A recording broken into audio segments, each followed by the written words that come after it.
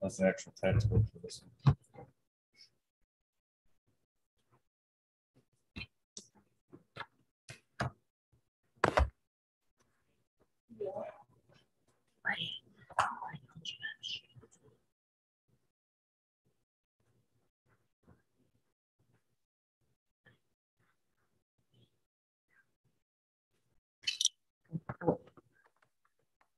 Okay. Let me have it first a second.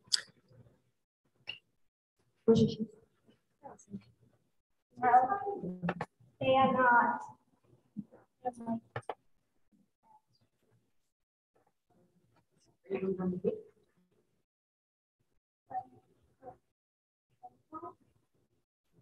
Oh, somebody's got to go get Cage because he's stuck out there with the tractor on the way home. I know him and TJ are out there, and I'm sure he Southfield.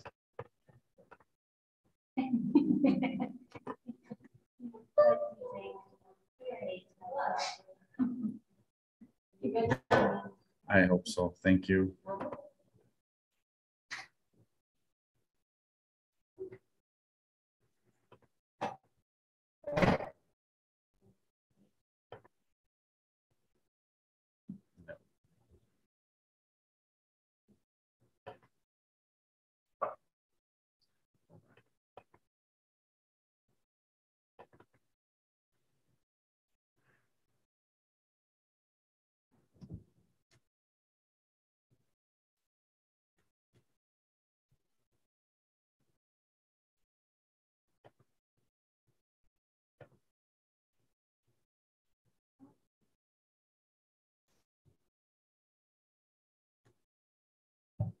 Come on.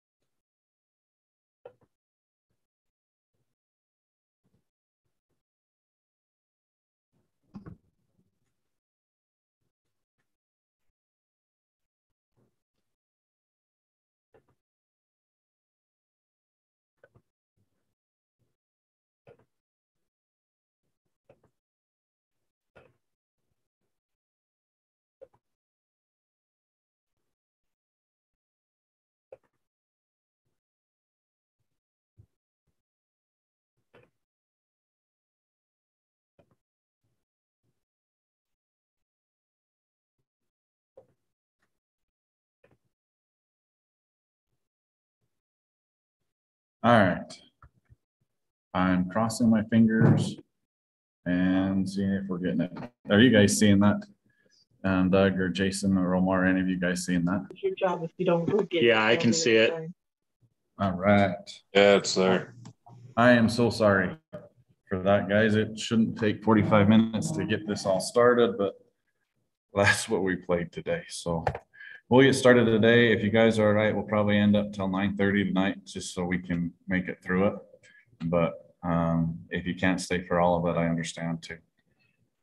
So tonight's goal, I'm gonna try and make it through 10, 11, and 12. 11 and 12 are a little larger too, so if we don't make it through, we'll have to play catch up. There's the next few chapters as we start into like primary assessment, scene size up, and all of that are larger. So we may not make it through all of those that way, okay? But we'll get through as many as we can. So chapter 10 is going to be respiration and artificial ventilation. So some things we'll hit on today. We'll talk pathophysiology, respirations, positive pressure ventilation, oxygen therapy, special consideration assisting with advanced airway devices. Some of this, hopefully, too, after last week is a little bit of a repeat, and we'll just add to it. So ventilation is a process of moving air in and out. So inhalation is air in, exhalation is out. Which one of those requires energy from last week? What's that? Inhalation requires it, an active process, okay? And we've kind of hit on that too, right? The chest muscles, the diaphragm contracts, creates those, that negative pressure pulls air into the lungs. Exhalation is a passive, so everything relaxes and increases the pressure in the lungs and the thorax, and air is forced out of the lungs. Did we do this one last week? We did not. We just did 9, but these slides are vaguely familiar. Anyway, okay, so tidal volume, though, we hit on it, right? The amount of air moving in and out with each breath. And then minute volume is as much air gets in and out of the lungs in 1 minute.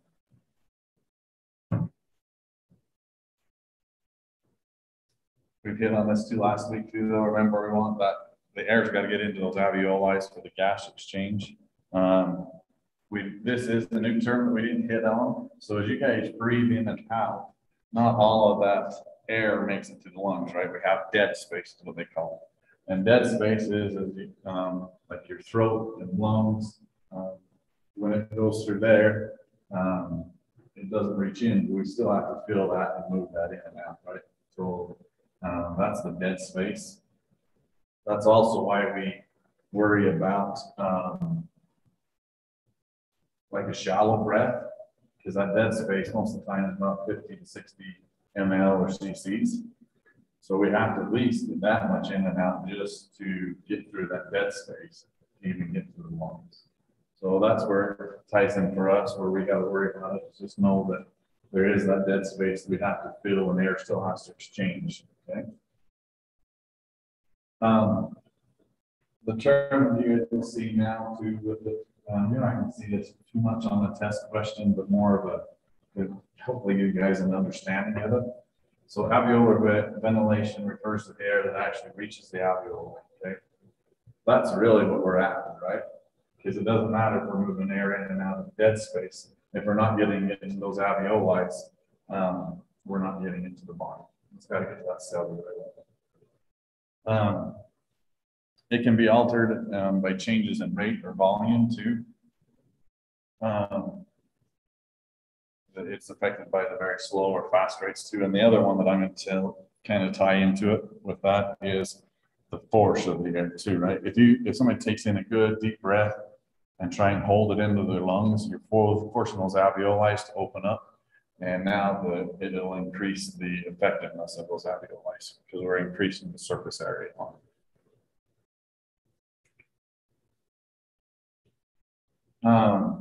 So alveoli too is more of the pathophysiology there. If you picture for me, the way I always look at them is when we were all kids, we'd get the bundles of balloons, right? Had 5 or 6 of them in it, and they were tied in a string at the end. Picture that upside down in your lungs. So they're just sacs and bubbles that are kind of tied to each other in that way, in those alveoli sacs. And it's kind of a bowl. That's the best way I can describe it, give you kind of a visual of what it looks like too. And then around those are the arteries and capillary and veins, right? That are wrapping around those for blood to get as close to it because they are very thin walled, and that's what allows oxygen and carbon dioxide to be moved. Okay. The fusion, all that area, it's a passive, right? It does not require oxygen, but what we do have to have is a concentration difference. So it's always going to want to go from an area of high to low, but it is passive. And it does it both. So pulmonary respiration is when it does that in the lungs, right? So we have high concentration of oxygen In the lungs, high concentration of carbon dioxide in the blood.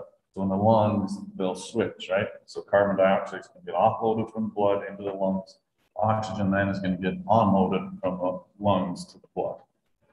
Then when we get cellular respiration, it's just the opposite, right? We have high CO2 in the cells, low CO2 in the blood, high oxygen in the blood, low oxygen in the cells. So it's just going to reverse that process. The thing to remember with it though, is it'll still do that without, it's passive. We don't have to have energy that way. So when we start doing CPR and stuff that way too, that's the other reason we don't have to have a lot of energy, like the ATP that we talked about last week. We don't have to have a lot of that going on because it's just a passive rate. So you can have somebody that actually is, by all points and purposes, dead, but still, we can still respirate a dead person.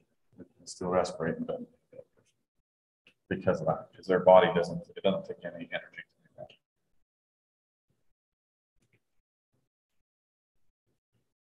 that.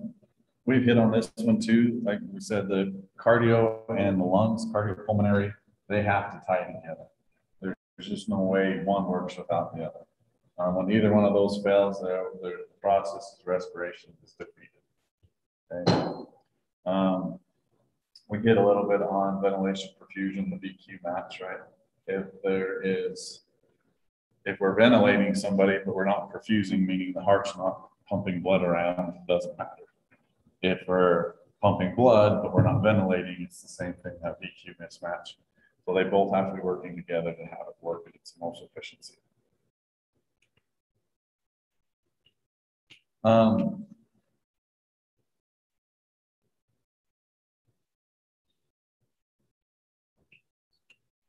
So mechanical failures, we're going to hit two. I don't think in these chapters. I think because I was looking into some of the cardio ones in the future. There's two different types of failures when we start talking with heart and lungs. So there's mechanical failure, meaning some part of the heart, whether it's a valve, whether it's a muscle, something's failing on it, okay? And then we have electrical failure too, which is what you'll see on an EKG. So we'll hit today on mechanical failure. So it's a system that limits the ability to create and change pressure. So if we have a stab wound,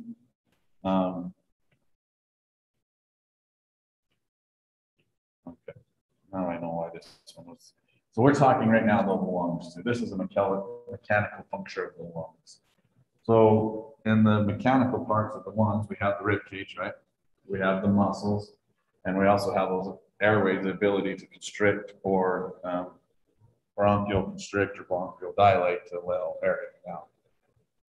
If for some reason we lose the mechanical part of this, now we're not gonna be ventilating or breathing.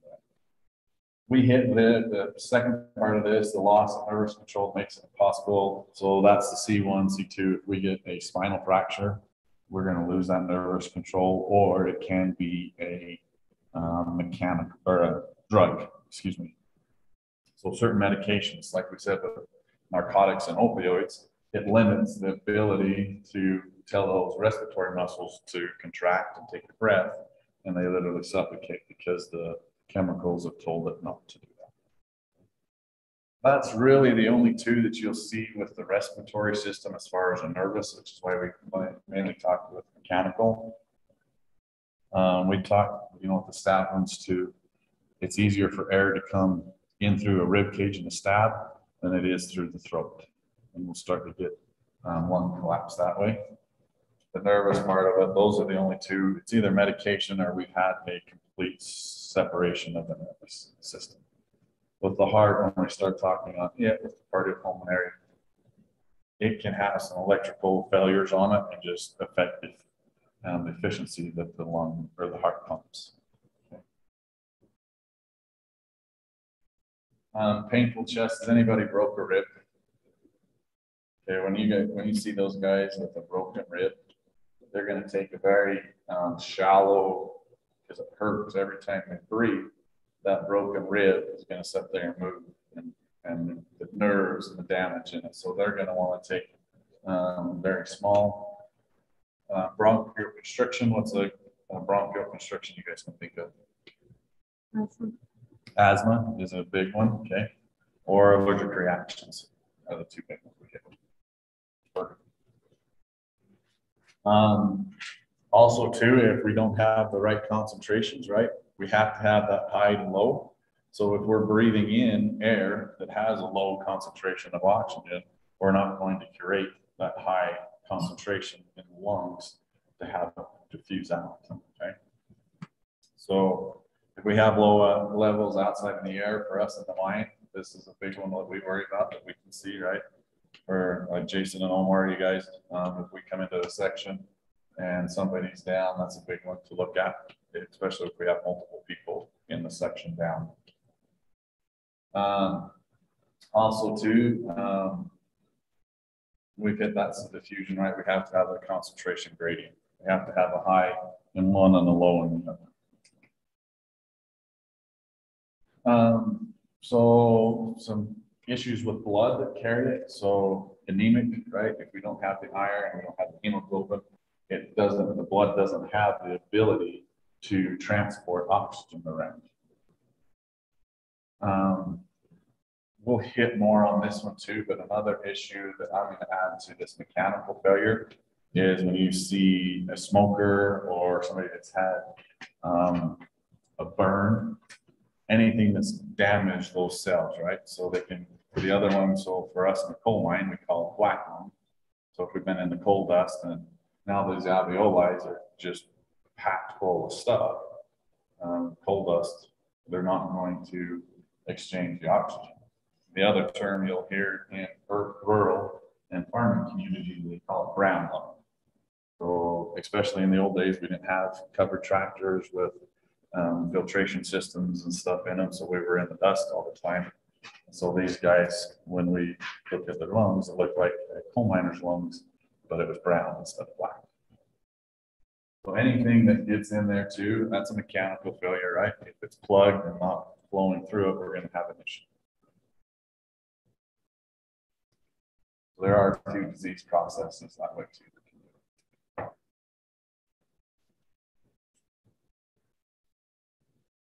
The other one too that I'll add with this too for children, have you guys heard of like when we put neonate for surfactant? Have you guys heard of that with children? So surfactant is a natural occurring substance, hopefully, that a baby or whatever, and even us do to a point, will produce, and that kind of holds open those alveoli too. So if we have a little baby, a neonate or a preemie that was born between 34, earlier than 34 to 37 weeks, they may have a surfactant deficiency.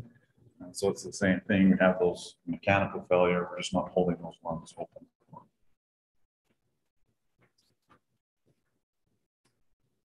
So when we took with respiration, it's adequate versus inadequate breathing, right? We have to have the adequate because we've got to get those steady supply of oxygen for a normal function. These two terms, I promise you, you will see over and over again if you do anything in healthcare. Hypoxia, we don't say that they're low on oxygen, we say they're hypoxic or they have hypoxia. And hypercapnia is a high level of carbon dioxide. Why do those two things matter to us as you guys have read through the book stuff? They're both byproducts, right? So hypercapnia, that's actually what in 90% of us, that's what drives our respiratory rate, is the levels of carbon dioxide in the blood. And then we don't want low oxygen because then we lose that concentration gradient. They're both tools that we use to evaluate how well our respirations are going. When you guys get on the ambulance, we can measure both of those two. So hypoxia, our oxygen saturation, which goes on the finger. And then we do have capnography, which measures carbon dioxide. That's just a little bit that goes in the nose. It'll measure it in the breath. We can monitor those two things and they're the two things that really show us how well we're doing with it.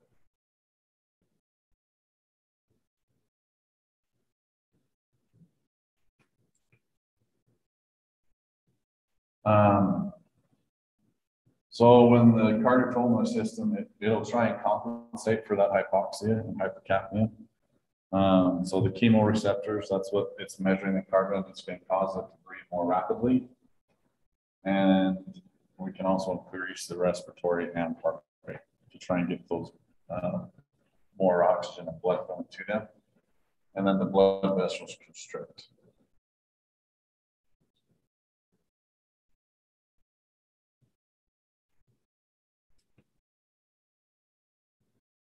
So respiratory distress, at this point, our compensation is working. We're still going to see the patient has normal mental status, which is our hallmark when we start looking at adequate and anything really when it comes to either respiration or cardiopulmonary, heart rate, all of that. We're looking at mental status, skin color, and oximeter are going to be reading normal. The only thing we're going to see is an increase in what? Heart rate and breath rate. And you'll see a little bit of an elevated blood pressure. We're trying to shunt the blood to the core part of it and the core organs. Respiratory failure, now our compensation is not working. You're going to start to see just the opposite. They're going to have this altered mental status. Skin color is going to start to go pale, if not cyanotic. And then also your pulse ox is going to start to decrease. Okay? Normally for us, we say that's anything below 90% to about 85% during respiratory failure. If we can keep 90 to 96, they're just in either normal or respiratory distress. Respiratory failure is a precursor to respiratory arrest, especially in children. If we don't, hopefully we can catch it in respiratory distress before going to respiratory failure. But if you don't correct this respiratory failure in a kiddo, you're headed for respiratory arrest and cardiac arrest.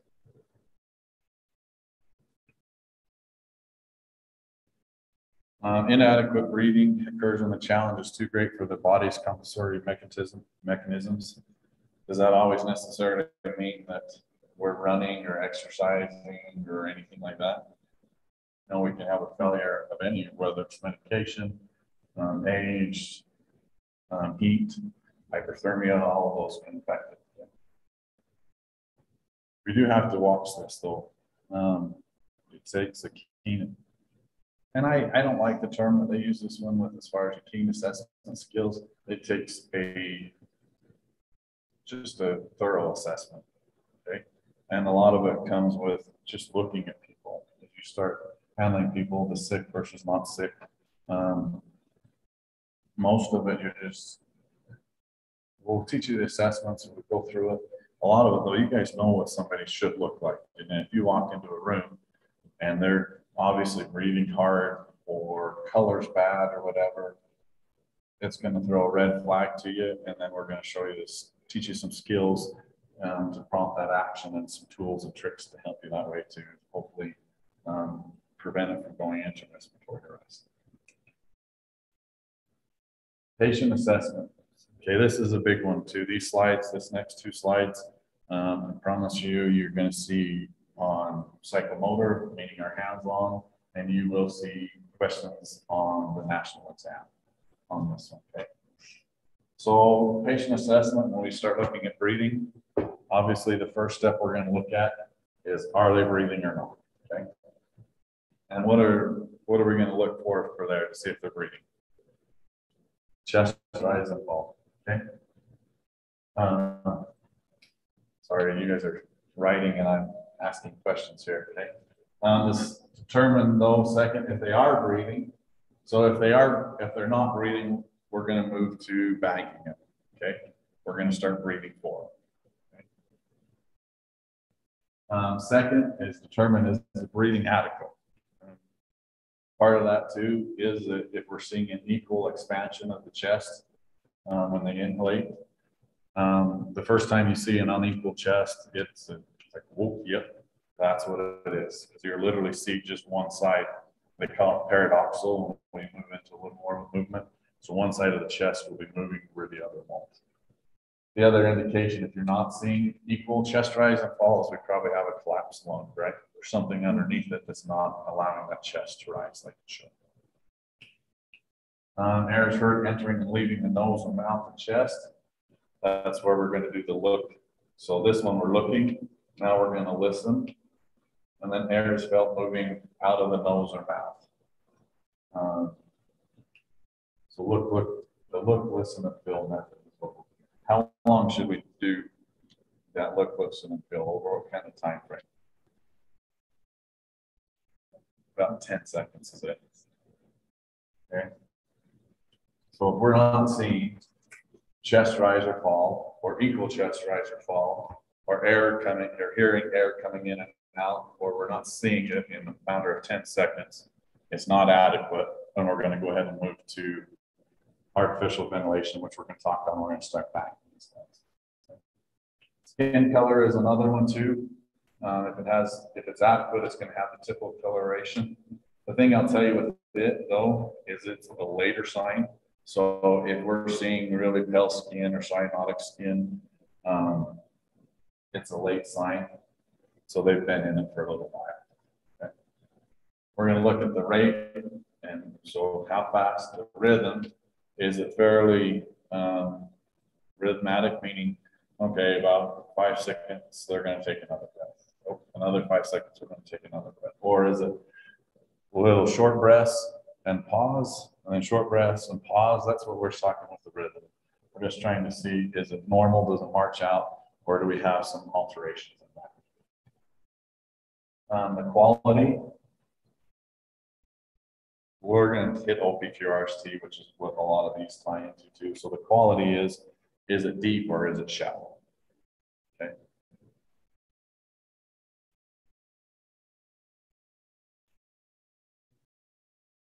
And then also that's your breath sounds with the quality. Do we hear rails? Do we hear wheezing? Do we have diminished breath sounds? Or when we're taking breaths with our stethoscope, are we hearing equal over our four quadrants? So some of these we hit the same on it too. So altered mental statuses are hallmark, and it's usually your first sign that you're going to see. With chest movement, we hit on pulse rate is slow in children. Their little heart, you start bagging them, you can control their heart rate with their oxygen levels in a lot of ways. So for children, we're going to look at that pulse rate. Breathing movements are limited to the abdomen. So if they're obviously in respiratory distress, and now all this breathing is their diaphragm, but they're still in respiratory distress, the only reason you're not seeing their intercostals or their neck is they're headed for respiratory arrest, and they're just done. Those muscles are done. Obviously, if we're not hearing the breath sound or hearing the air coming in and out, and breath sounds are diminished or absent. And these ones, little guys, have breath sounds. You're going to have to do that with the stethoscope. And then we've talked to on the wheezing, the crowing, any abnormal breath sounds.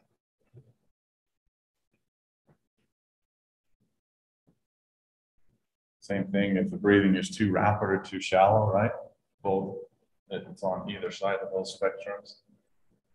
They're shallow or labored. Cyanosis is a very late sign. In fact, with kiddos, like if you get a chance to do like have CPR or a newborn that's born, you can bag them, and within 30 seconds, the cyanosis will go away. It's that quick to react. Okay. If they're unable to speak, and then the nasal flaring, it ties this to kids, but if you're seeing that in an adult too, that's a bad sign too. Okay. Oxygen saturation readings are low. The book says 95%. You won't see the national necessarily tie it to 1% because it depends on elevation, right?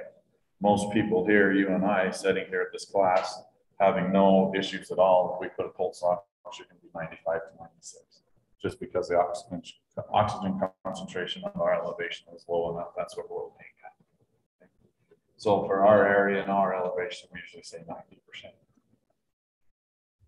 And then the body position, that's the tripoding, right? Elbows on the knee, sitting in a chair, leaning over doing whatever they can to take the weight off of their chest and lungs. Hypoxia, the medical term for it is an insufficient supply of oxygen to the body tissues. So that doesn't mean we have insufficient oxygen in the environment, it's at the tissue level when we're talking about it, okay? Some common causes for it, fire, right? Fire needs oxygen, so it'll burn it and then it's not there for you guys to breathe.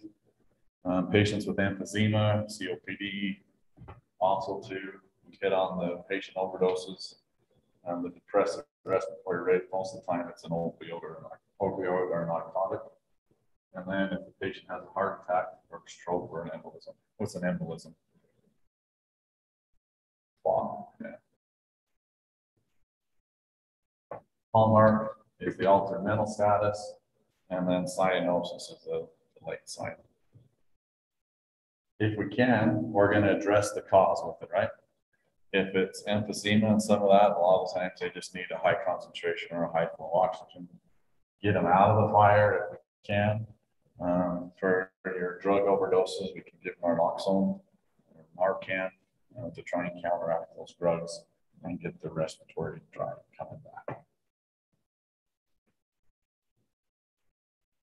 Patient care. Most of this we kind of hit on too, right? If they're not breathing or if they're breathing inadequate, we're going to do the artificial ventilation for them. That's the big one we're going to hit on. Supplemental oxygen. We used to hit all the time, and I'm glad a lot of the exam stuff for the NRNT are not that way, but it used to be high flow or non-rebreather. Every patient used to get that. And now we're just looking for that 95% mark. So a cannula or a non-rebreather. Most of our patients are just going on a cannula. And you're going to have to intervene when you see this signs of inadequate breathing. So a question for you guys. Is it better to be too aggressive or not aggressive enough?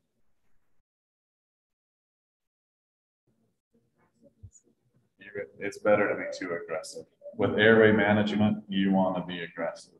We want to be suctioning the airways. We talked on that. We want to be more aggressive than not.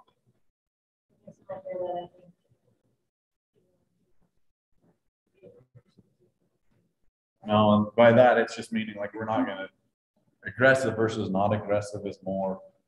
We're not going to set and wait and see. We're going to start into the interventions. We're going to start giving albuterol. We're going to start a low flow oxygen, and then we can go. If we don't see any changes in 30, 40 seconds, then we're going to go ahead and bump to that. If they have some fluid or buildup in the mouth, we're going to suction that out rather than waiting for them. So yeah, it's not necessarily like, okay, we're going to get in and spray finger or getting physically aggressive with them, but we're not going to play the wait and see game. We're going to start in treatments and interventions with them. So positive pressure ventilation. When we take a breath, we create a negative pressure in our lungs, right? So air flows from a low pressure, or excuse me, we create a pressure decrease in the lungs when we take a deep breath. So we have a high pressure outside, we create a low pressure in our lungs when we take a breath, so air comes into that, okay? We can't recreate that with the body, okay? There's no way I can come over and grab your diaphragm and pull it in and out to make it air come in and out. So we have to create a positive pressure to force air into the lungs, okay? So instead of having a negative pressure in the lungs to force air into it, we're going to create a high enough pressure that we're going to push air into it. It relies on the force that is exactly the opposite of the force that the body normally uses. Okay? So because of that, though, we have to be, there are some negative side effects to it, right? This isn't how the body's set up to do that. Cardiac output and blood pressure drops because of the heart's ability to refill its chambers is affected. It's the same thing as we're pushing that lungs, filling that lung with pressure, puts pressure against the heart. Most of the time that's minimal, but if you are monitoring it really close, like if you in the cath lab and they put those in your vessels and monitoring the pressure, there is a little bit of a pressure decrease. Most of the time for us, you're not going to see it because our machines just aren't that accurate.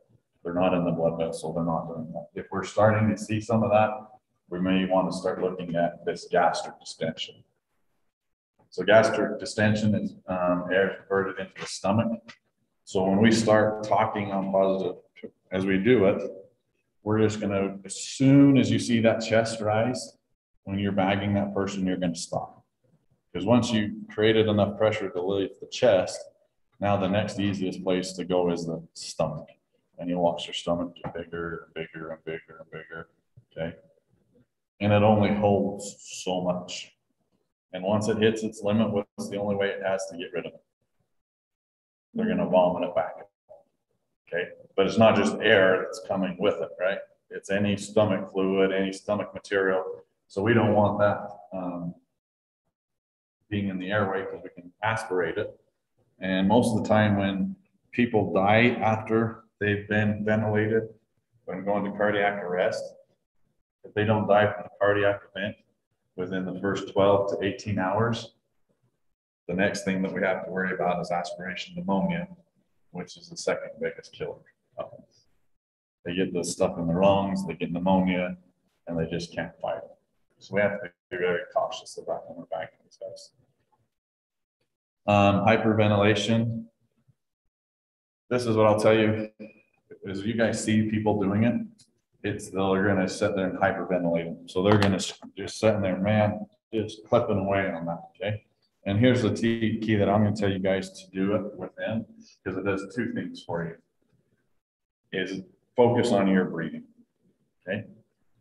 All right, I took a breath. I took it over just 3 or 4 seconds. So I'm going to give the patient a breath over 3 to 4 seconds. And then I'll wait. Oh, they took another breath.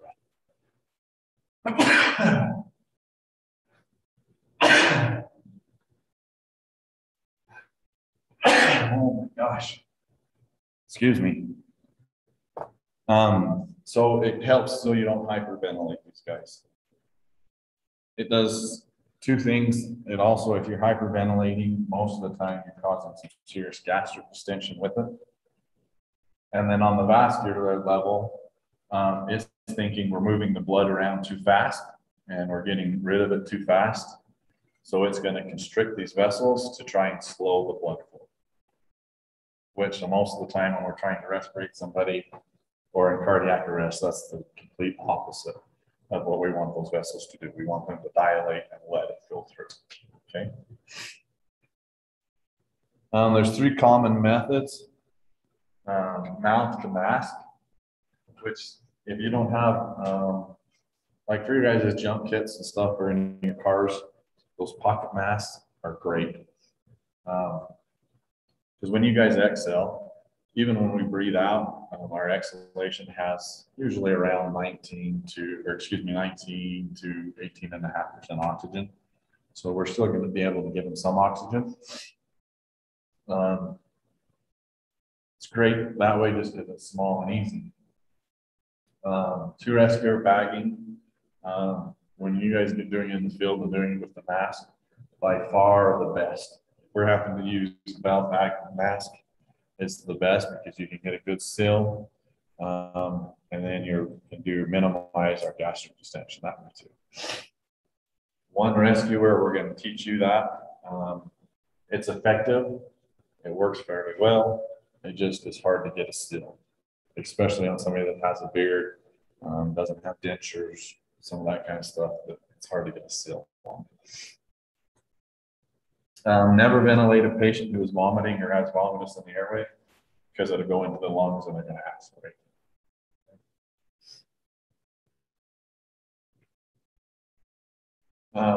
We've hit on this one too, to ensure ventilation, so lots of chest rise and fall with each ventilation. As soon as you're going to see it, we're going to stop.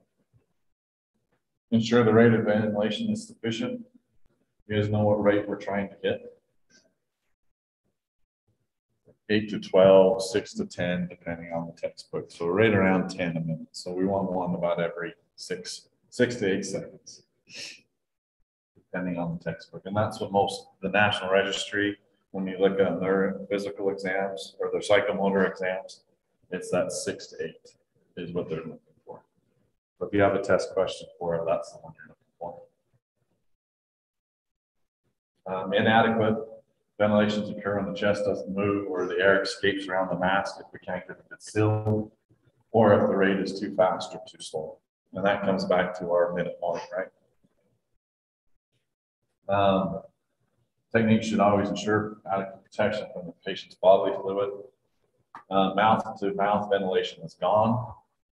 I told you guys when we did CPR, I don't do that. I won't do that. I've done it once in my career 10 years ago. I will never do it again. If somebody pukes in my mouth, I'm going to be finding bleach. I'm going to be puking in the corner, and I am done. Okay. If you have to do it, you're going to use a barrier device. The pocket mask by far are the preferred method. They also have some like a plastic sheet. It looks like press and seal foil.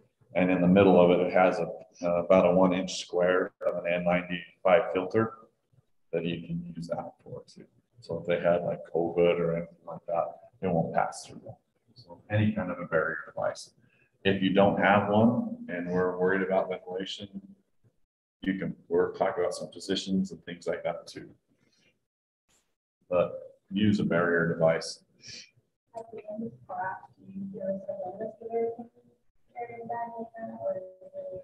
Yeah, we'll go through some. So we'll go like Downtree, Medical One, have some really cool jump kits that we'll kind of show you guys. They're fairly ineffective. 18 by 24 inch, and they're fairly inexpensive considering what's all in it. We'll go over some of those. Ventilating a patient who is breathing rapidly. We're going to carefully assess their adequacy of respiration. Meaning with that, is it deep, or are we just moving? We talked about the dead air space, right? Are we just moving air in and out of the dead space, or are we getting enough of a breath that it may be making it to the lungs? We're going to explain the procedure to the patient. Because these guys are conscious, and we're going to be doing some positive pressure with it, okay? So we're going to tell them, you're going to put this mask over your face. The best way I can explain it to them, because a lot of times these patients that we're doing to it have a CPAP or have this BiPAP, and we're just going to tell them, hey, we're going to imitate the BiPAP or CPAP machine with this pressure, with this BVM, okay? So we're going to explain to them. If not, we're going to tell them, hey, when you take a breath in, we're going to back. We're going to push a little air and try and force that air in too, okay? We're not going to do it on every breath. We're going to try and do that about 10 to 12 times a minute, or every 6 to 8 seconds. We're going to do that, okay? Place the mask over the patient's mouth and nose. After sealing the mask, we're going to squeeze when the patient takes a breath in. If they're exhaling out, where's the air going to go when we push it in? Stomach. Okay. So we have to time up when they take a breath in. Adjust the rate over the next few breaths to ventilate fewer times with greater volume. And a lot of the time that you find with these guys, when we start doing that, their rate is going to drop on its own. Because the body, right, it's trying to compensate. So the body's not getting enough oxygen, not able to get rid of enough CO2. So when we do that, now the body's saying, oh, okay, it's working, we can slow down. Because it doesn't realize it's creating its own problem when it's doing it. The compensatory methods at this point are just making it worse. So we're going to adjust the rate over the next few breaths to ventilate fewer times with greater volume. A lot of the times too with these guys, they're going to get anxious with it. So if you have to get them a few times too, the other trick that I've watched the respiratory therapists take, the valve bag mask, the BVMs, the valve or the mask itself comes off, and it's just got a hollow 3/4 inch hole basically.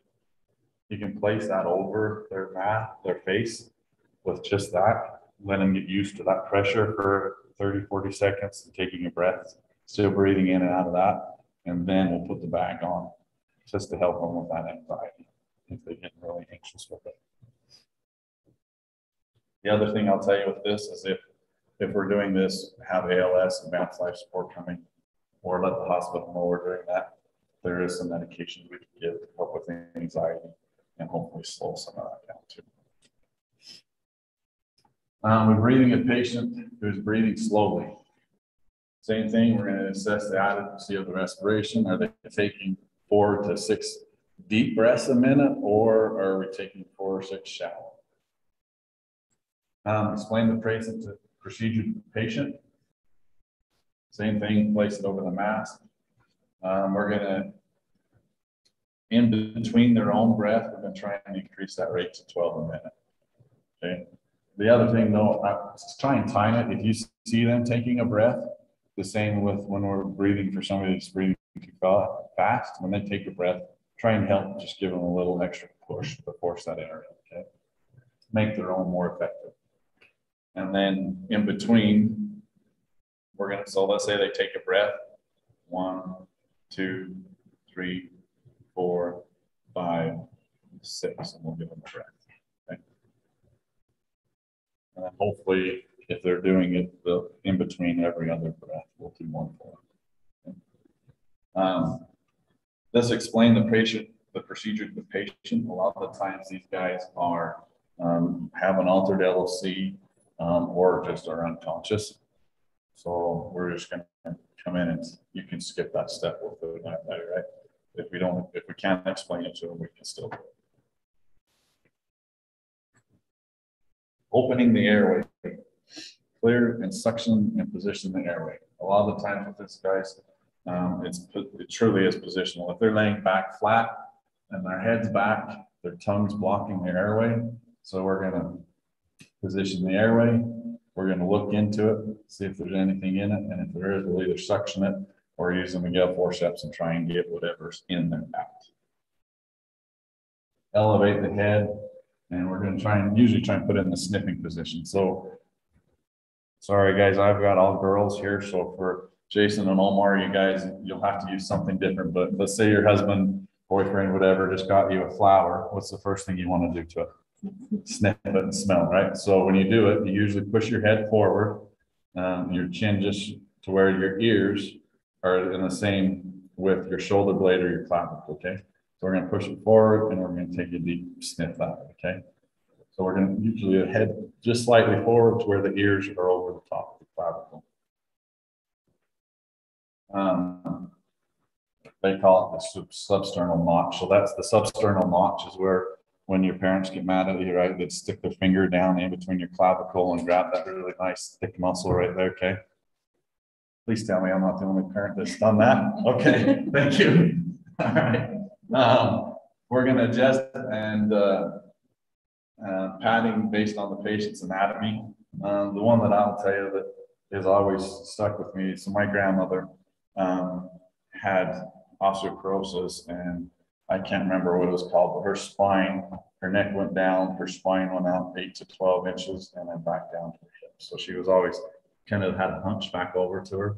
So the couple of times we took her in the ambulance, you'd have to pad underneath between her hip and her back, and then pat her head forward. Just to try and keep her airway that way. When she finally passed away, we had to break her back in like 3 different places to get her lay flat in the pump. So we're going to pad towards their anatomy. The other one with children, they'll remember we talked, their head is substantially bigger. So a lot of the times we'll have to pad under the back and shoulder just to allow their head. For an adult, we're trying to usually push it forward into the sniffing position. With the child, a lot of times we're going to let the head go back to get into the sniffing position.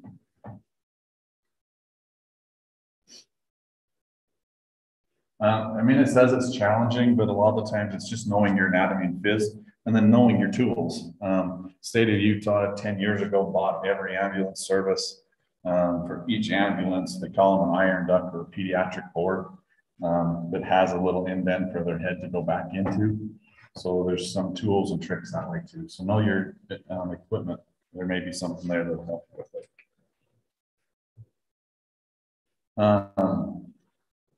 Use the round position with obese patients. So we're going to raise their torso at a 45-degree angle. The other term you'll hear with it is the semi-Fowlers, right? They're going to be setting up on their cot. We're going to set the head up at a 45. Same thing, the substernal notch or the ear over that. We want their head kind of pushed forward that way. The reason we want their torso raised forward and tipped forward is kind of, we're trying to imitate the tripod position. If we can push them forward, it takes the weight off of their chest, okay, and off of their stomach. It just pushes it forward and allows them to breathe easy. Ventilate spine injury patients with the head in the neutral position if possible. Neutral sniffing is kind of the same. Any questions on those two as far as positioning or opening an airway? I promise you when we do the hands-on, this is a big part of it. Okay. Sealing a mask is really hard if we don't follow a few tricks, and even then it can be hard to create a seal. So we're gonna have the reason we want to do that though is it does allow the air in and out so we can get it to the lungs.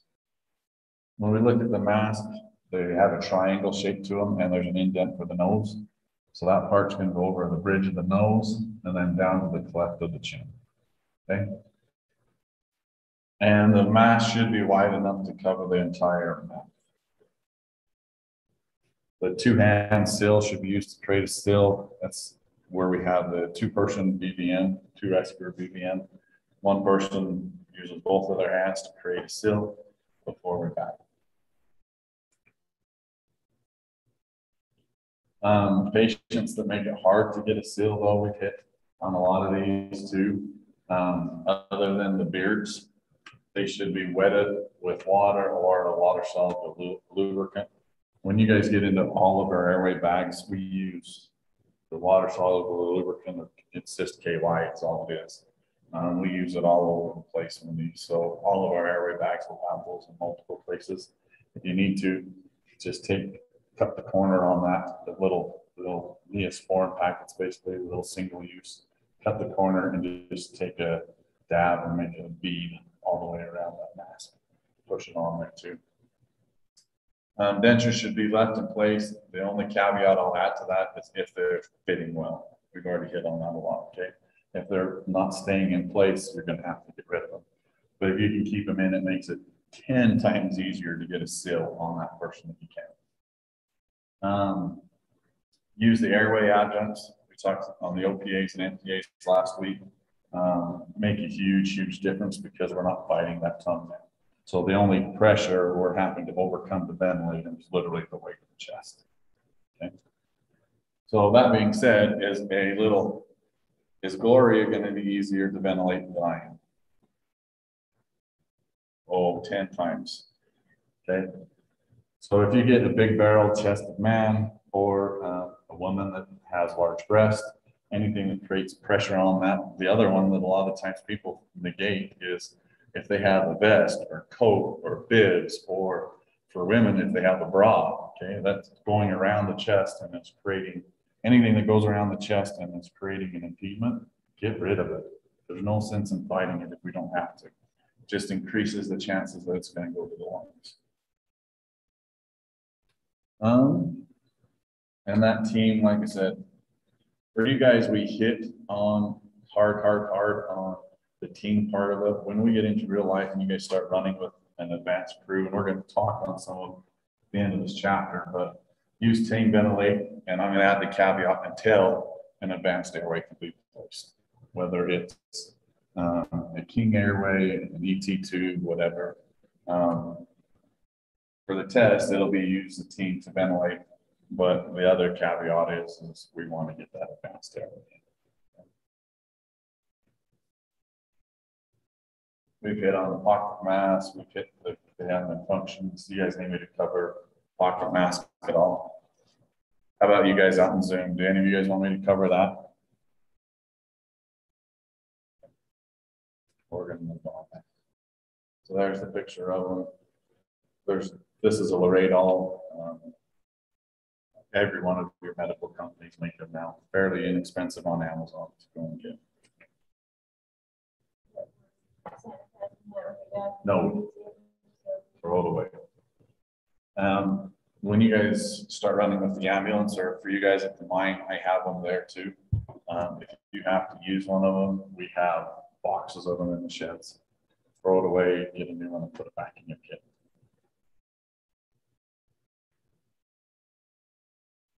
Mouth to mask. This, guys, as far as the procedures to do it, we're going to do those all in hands-on, so I'm not going to lecture on it. Okay, the tips and tricks, it doesn't make any sense until you get your hands on it anyway. All the time, though, the only thing I will hit on this slide, when you're managing airway, it is always, always, always easiest to have the patient's head in between your knees. Okay, it just puts you in the right position for all of the devices that we have are designed to be kneeling at their head with their head in between their knees. Especially if you have an unconscious person that their head just wants to flop all over. A lot of the times you can get that airway in the position where you want it and hold it with your knees so you can keep it there. So always optimal position is you at their head kneeling.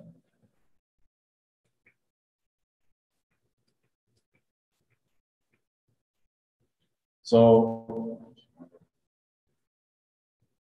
right.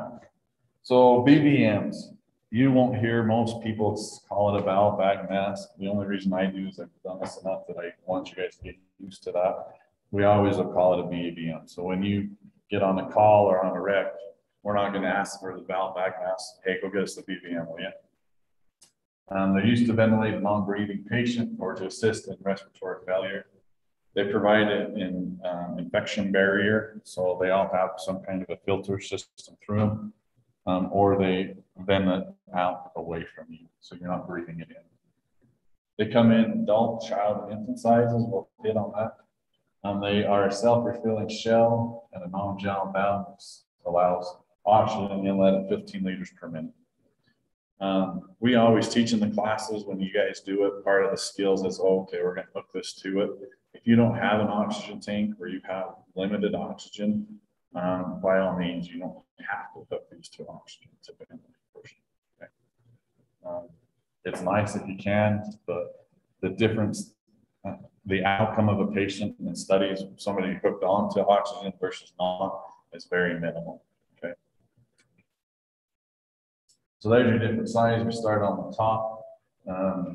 That's your adult, your child, and your infant. If you guys look on the infant ones too, it's got a red circle around it just above. It has a pressure valve on it, meaning their little lungs, if you hit them with the same PSI as an adult with a child or an infant, you're going to cause barrel trauma and you're going to damage their lungs. So they have a little pop-off valve that once it hits whatever it's preset to, it's going to, instead of going into the infant, it's just going to let the air flow out to prevent trauma. The other thing that comes with them is you see the adult mask, they get progressively smaller too. You can use a adult on an infant. You can use a child on an infant. You can even use a child on an adult if that's all you have. You're just going to try and do what you have to with the sill. If you have to use an adult or a child on an infant, you just put it over the whole face, pretty much. Okay. So the mechanical workings of these, oxygen is tapped and enters in the reservoir. Some of them have a bag, like these have that bag on the end. So that's your reservoir there on the right. When it's squeezed, the air inlet closes. So it's got a one-way valve, just like on your heart. So when you squeeze it, the valve is closed and then oxygen and stuff is delivered through the face mask down to the patient. When it's released, the patient passively expired, meaning that we've created more pressure outside all of a sudden in. As soon as you let go of that, now it's just the pressure's changed, right? So now there's less pressure out than in the lungs, so they passively exhale again. As they exhale, patient enters the bag the reservoir oxygen enters that reservoir and refills. So when you take a breath, you want to see that reservoir, this one here on the right, we want to see it collapse a little. You just want to see it refilled by the time we give a breath again. I hit this on the mind because a lot of the places we have limited oxygen bottles, so I don't want to crank all the way to 15 because I've only have enough oxygen for 15 or 20 minutes at that point. So like if you're up in the mountain or wilderness, or for us in the mine, we'll watch that back more than we'll watch how much we're setting it to. Meaning I just want to see it collapse and then refill before I give the next breath. So if I can keep turning it down and turning it down to conserve it, we'll do that. So 2 respirator BVM, we'll hit on this, the hands-on and how we'll actually do it.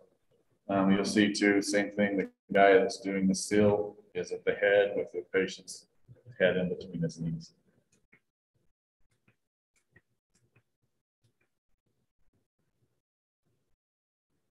BVM may be used during CPR too.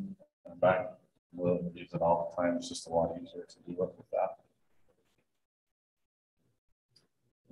We'll talk on, so a stoma, I don't think it has a picture. So a stoma is when they go in and surgically place an airway, like in their trachea, okay? So you're not bagging through their mouth, you're gonna put it right on the stoma. And what's usually easiest is if you can get a pediatric sized mass or an infant, because the stoma is only 1/2 inch to 3/4 inch hole, and we're just gonna place that over that. You're still going to use the adult bag because we have to deliver more oxygen. We're just going to use the smaller bags for it. So a stoma is the skin's just folded and stitched over it and it's open.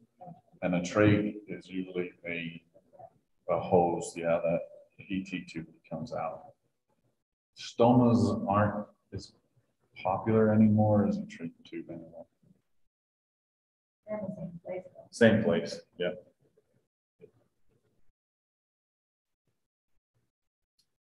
If unable to ventilate through the stoma too, though, we're going to attempt to ventilate through the nose and mouth. Obviously, there's some kind of issues up in that area already, or else we wouldn't be putting a stoma in. So we're going to do what you can, but it's not always effective. Okay. So if you can't ventilate through the stoma, what are we doing then? Are we staying and playing? No, we're loading, we're getting out of that, okay? We'll hit on stomas too. We can also, a lot of the times, the reason they can't breathe or you can't ventilate through it is there's some kind of a mucus plug in it. And the trach, a lot of the times it's just been displaced or the end of it's got a mucus plug on. So a lot of the times with these guys, if we're having issues with it, we're going to try and suction that just to try and remove whatever's blocking.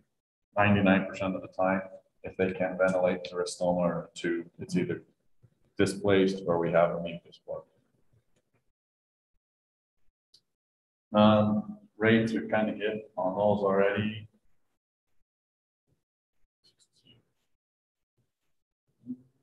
Oh, ventilated rates right there. Know those rates. You will see those in test to 10 to 12 times per minute or every 6 to 8 seconds. You'll see those over and over and over again. And then a child is 12 to 20. You guys get a chance when you get running, get the Brazil tapes or get the hand tevies, which our service uses now. We used it in Wyoming too. I love it. It is a great system. But it'll tell you, I mean, 12 to 20 is a pretty big range. So a younger kid might be closer to the 20, and somebody that's hitting preteen or whatever, getting close to the coming out of there should be closer to the 12. It's a good general, but to kind of get you fine-tuned in what you should be seeing, there's some other apps, Antevis and app. The Brazil tape is just literally a big tape we put on that has also its vitals and things on it. Brazil.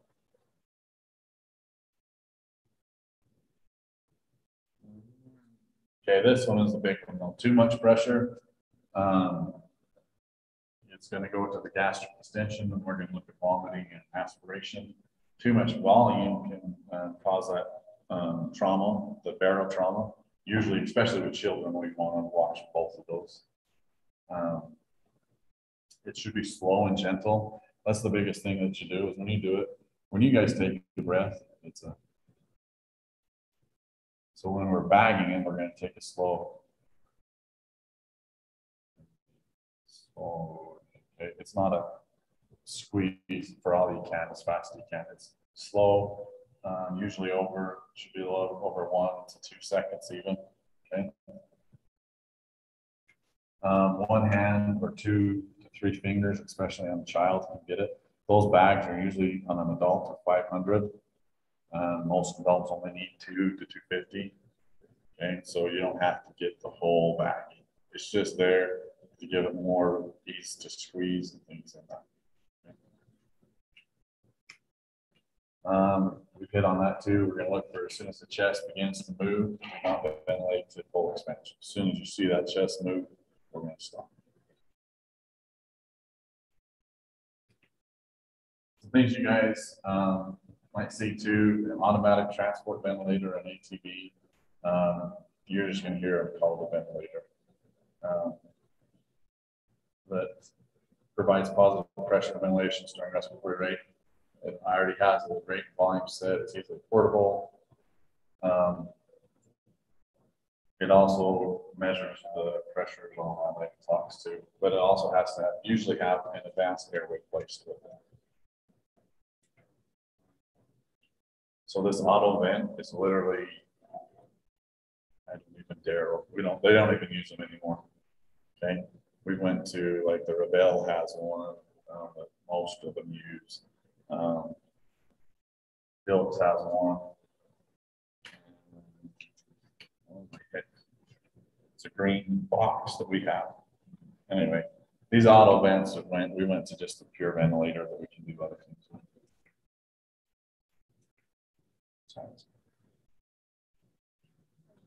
7:32. Okay, we're going to take my voice is gone. Give me till 7:38 and we'll start back up, guys.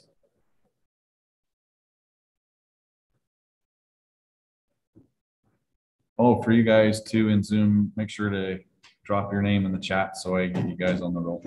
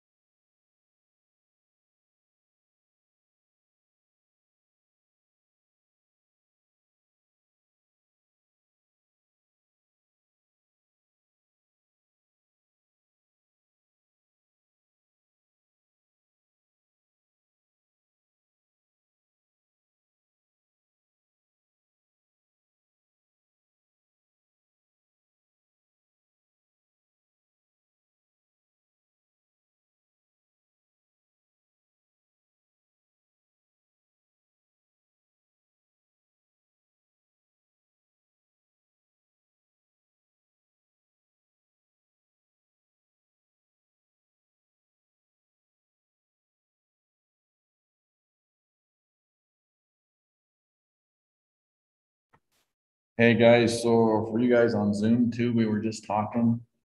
Please remember your applications are due by August, not August, September, thank you, September 20th.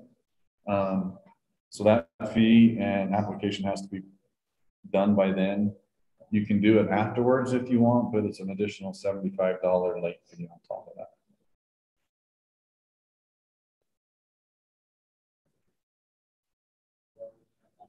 All right. What application is that?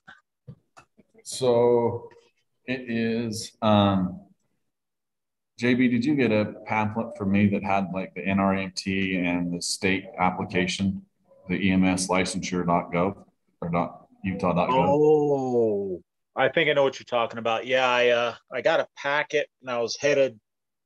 Yeah. I think I know So what you're talking has, about. I'll find it. in that paper, in that packet, it has the step-by-step on how to do like the website, the actual link to click on, do all that for you. Okay. Okay. Thank you. Oh, thank you. And now, for whatever reason, this week my freaking volume's loud enough for it. I hate this computer. All right, here we go. We'll keep going on. Oxygen is important, right? And a beneficial treatment.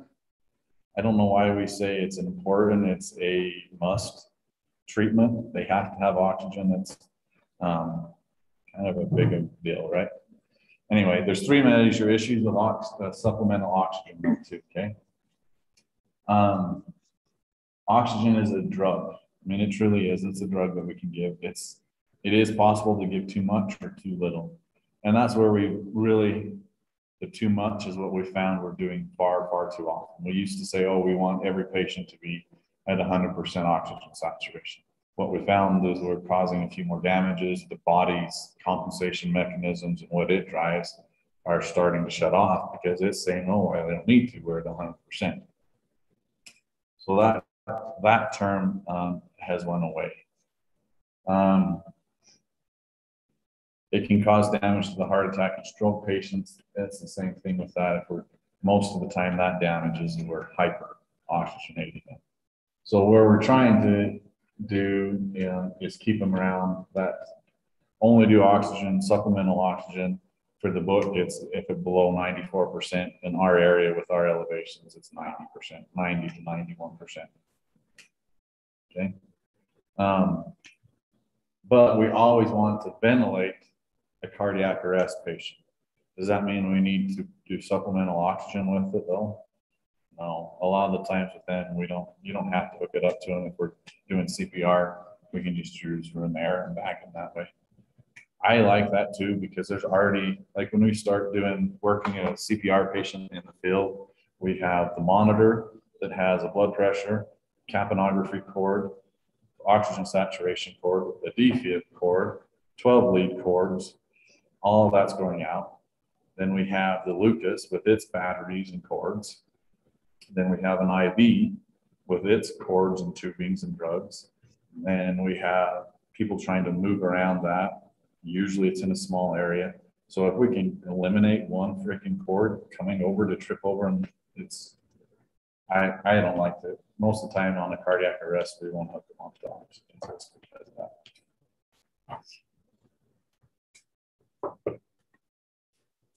Oxygen equipment in the field must be safe, lightweight, portable, and dependable. What we use now is the smaller containers, right? Oh my heck, now I'm going to say this wrong. Is it a C or a D tank? D. Okay, those are the smaller ones. Okay. They are lightweight. They're usually the aluminum core, so they don't weigh that much. They are portable and they're very, very dependable. They're pretty well bulletproof. The biggest part with them is the regulator. Okay.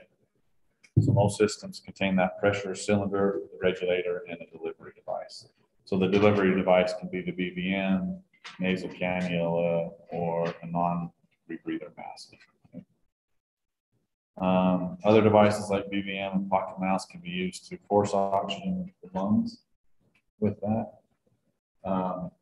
The thing we'll talk about when we talk about like non-rebreathers and the nasal cannula, if they're not breathing on their own, does it matter if I slap a non-rebreather or a cannula on it? you're just wasting oxygen. It's not getting in, right? So if they're not breathing adequately at a rate and depth adequate on their own, none of those things are necessarily very effective. A lot of the times we'll try it, especially if it's rate. We'll try it just to say, okay, well, if we can bump that from 19.5% to close to 100, maybe that'll help it. But we don't put it on and then just say, okay, well, if that's on now, that problem's going away. We're still going to have to reassess it. And if that doesn't correct it, then we're going to have to get more aggressive and move towards a BV. Okay.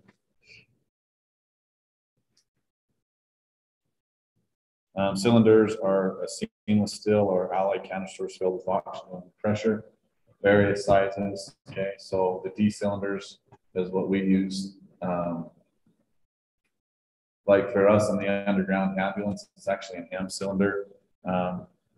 And then the H cylinders are what, like your oxygen acetylene, or the great big ones in the ambulance are those H's. They are green or green and white. Usually for us, we have to use, we call it medical grade oxygen. So it just means when they compress it, it goes through a number of different filters. And then it has a different nozzle on the top versus like if you use oxygen acetylene, it's the same size tank, just has a different delivery method, and the air in it hasn't been filtered like the medical grade has. Okay. So for us, most of the time we call it's a medical grade oxygen, and they're refilled by, for us, it's Praxair. That's important. So there's your tanks. When we start lifting these two, you want to know that so patients are usually what Jack said, EMTs or paramedics back up. These stupid tanks are the number 2 cost. So a lot of your new ambulances actually have a lift that comes out, it pulls out and sets it on the ground. So you just have to roll that tank in, or they make them on wheels that lifts it up, so you can just slide it into those. So when we start handling those, if we don't have some kind of a lift device with it, get 1 or 2 people. They're freaking, those big ones are heavy, even for me. And it's not so much that they're the heaviness of them, they're awkward. There is nothing to grab on. Okay. So, they weigh, I would bet most of those weigh 60 to 80 pounds. Never put one on a scale, but they're definitely more than a 50-pound bag of concrete. That's what I'll compare them to. So they're more than 50 pounds, Jessica. Okay. So they always use the pressure gauges and regulators. We say that you have the non-ferrous wrenches, which that picture doesn't show. So in all the ambulances, it's usually Velcroed or there on the side. What is oxygen? Why do we want that non-ferrous wrench? So you don't get a spark, because it's extremely explosive. Yep. Ensure that the valve seats, inserts, and gaskets are in good condition. Most of the time they are, but I mean, these tanks get, especially on the D ones that we use, I mean, we're taking that regulator on and off, on and off, on and off. So the little gaskets in them, it doesn't, I mean, a couple times a year we end up replacing them. Okay. Most ambulances either have them in it or in the shed. There's a box clear full of them. It's a problem enough that we just keep them that way for us. Okay. We already hit on the medical grade oxygen. Always open the valve fully, then close it a half a turn to prevent somebody from trying to force the valve. I don't trust you if you do that. It doesn't matter if the tank's fully open or a quarter of a turn. It will deliver the same flow and the same pressure. Because what happens most of the time is somebody will do that, and then they'll just, when they think they're closing it, they'll just sit there and open and open and open and open it. And then the next crew gets in, because that valve didn't get closed, now you've drained that whole tank. So just do a quarter turn it on, it's going to give you the same flow. And then when you're done with it, you just have to turn it a quarter turn back and shut off. Okay. For the test, you won't see a question, well, I'm 90% sure, but it does say fully, and then half a turn to prevent somebody from trying to force. Always store the reservoirs in a cool ventilated room, properly secured in place. The reason they cool, right, is oxygen gets hot, it expands and expands, and you can actually have these tanks explode. We have to have them hydrostatically tested. That's why the other reason why we use Praxair is they take care of that so that we know the tanks are tested when they hit us. Never drop a cylinder or let it fall against an object. So the big ones we use in the ambulances, if you want to watch some cool YouTube videos, they've taken those that are fully pressured and taken a hammer and hit the end of them off, and they'll go through an 8-inch concrete wall 30 feet away from them. I mean, it's just incredible when they explode the force that they have. The little ones will go through a 2x4 wall pretty easily too, if they're clear full and that end gets dropped and broke, okay? So we're gonna try and never leave it, just never leave it in the upright position. All of your oxygen bags are designed to lay down. They don't have to be standing up to relieve pressure. They don't freeze laying down. It's not like some of the other compressed airs that we deal with. So most of the time, just leave them laying down. When you're changing the regulators and changing them out, keep one hand on it. We'll go over that too. Never allow smoking around oxygen equipment in use. It will shock you how many patients want to get in the back that are on oxygen and want to have a smoke on the way to the hospital. Yeah. It's like, that's the whole reason we're here is the smoking and you want to keep doing it. No, I would rather not blow up on the ambulance. So anyway. So no smoking around these that are in use, okay? Same thing, we don't want them around an open fire. Never use grease or fast-based soaps on the devices that attach to them. It's the same thing, they can spark and cause a flame too. Never use adhesive tape on the cylinder, and then never drag it. So like when it says rolling it on its side, that's just meaning don't lay it on the ground and then just kick it. Like a lot of the times those great big tanks, you'll tip them on their side at like a 30-degree angle and you can just roll them on their base, which is designed to do that. It's just not designed to be laid flat, kicked and rolled across them. It's the same thing too. I mean, they are a non-porous and it's not supposed to be a sparking metal, but it's the same thing. We don't want to get them rolling, spark it. So not baby fly. So these are the tanks that we usually use. This is a D, the upper one's a D, which is a lot of what we use, and then the lower ones are C. We do use a lot of C's too on the gurneys, just because it's the same width as the gurney, so they have a mounting bracket that slides right on, so we always have it on the gurneys when we move them from one place to the other. Just one less bag we have to try and move with the patient. A lot of your portable ones, just because we want the extra volume on them, we'll use the D's. We have to use a pressure regulator to connect the cylinder, usually around 30 to 70 PSI. So cylinders, E's are smaller. So what we use is they call it a yoke assembly, and we'll go through it. It has two prongs that go in and then it just yokes over the top of it. Anything larger than that, so the big ones in the ambulances have a thread on, and that's where we use those non-porous wrenches to tighten them on. They have a thread outlet, just because the amount of PSIs that they can create. But I will say, and we've seen this on a few test questions, even on the NRMT, how many PSI does a size E tank take till it's full? 2,000 to 2,100. But your C and D tanks are also full at 2,000 PSI. So it doesn't matter the tank size, all of them are full at 2,000. Okay, it's just the volume that it carries with it is the only difference. Before connecting the cylinder, obviously we're going to check and make sure the main valve is slightly. The main valve. Why would you say slightly? You just want to clear of dust and dirt. That slide makes no sense to me. Anyway, we just want to make sure it's clean. For you guys too on chat at the mine, we really have to watch those if we've had it around grease, dirt, and you guys know the coal dust and mud gets everywhere. So just be really careful as you're switching them out that we don't get any of that in it. Flow meters.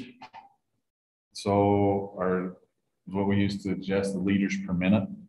So when we start talking oxygen flow for medical, it's always in liters per minute, not PSI. So LPM is the other term you'll hear with it. Okay. So there's two different types.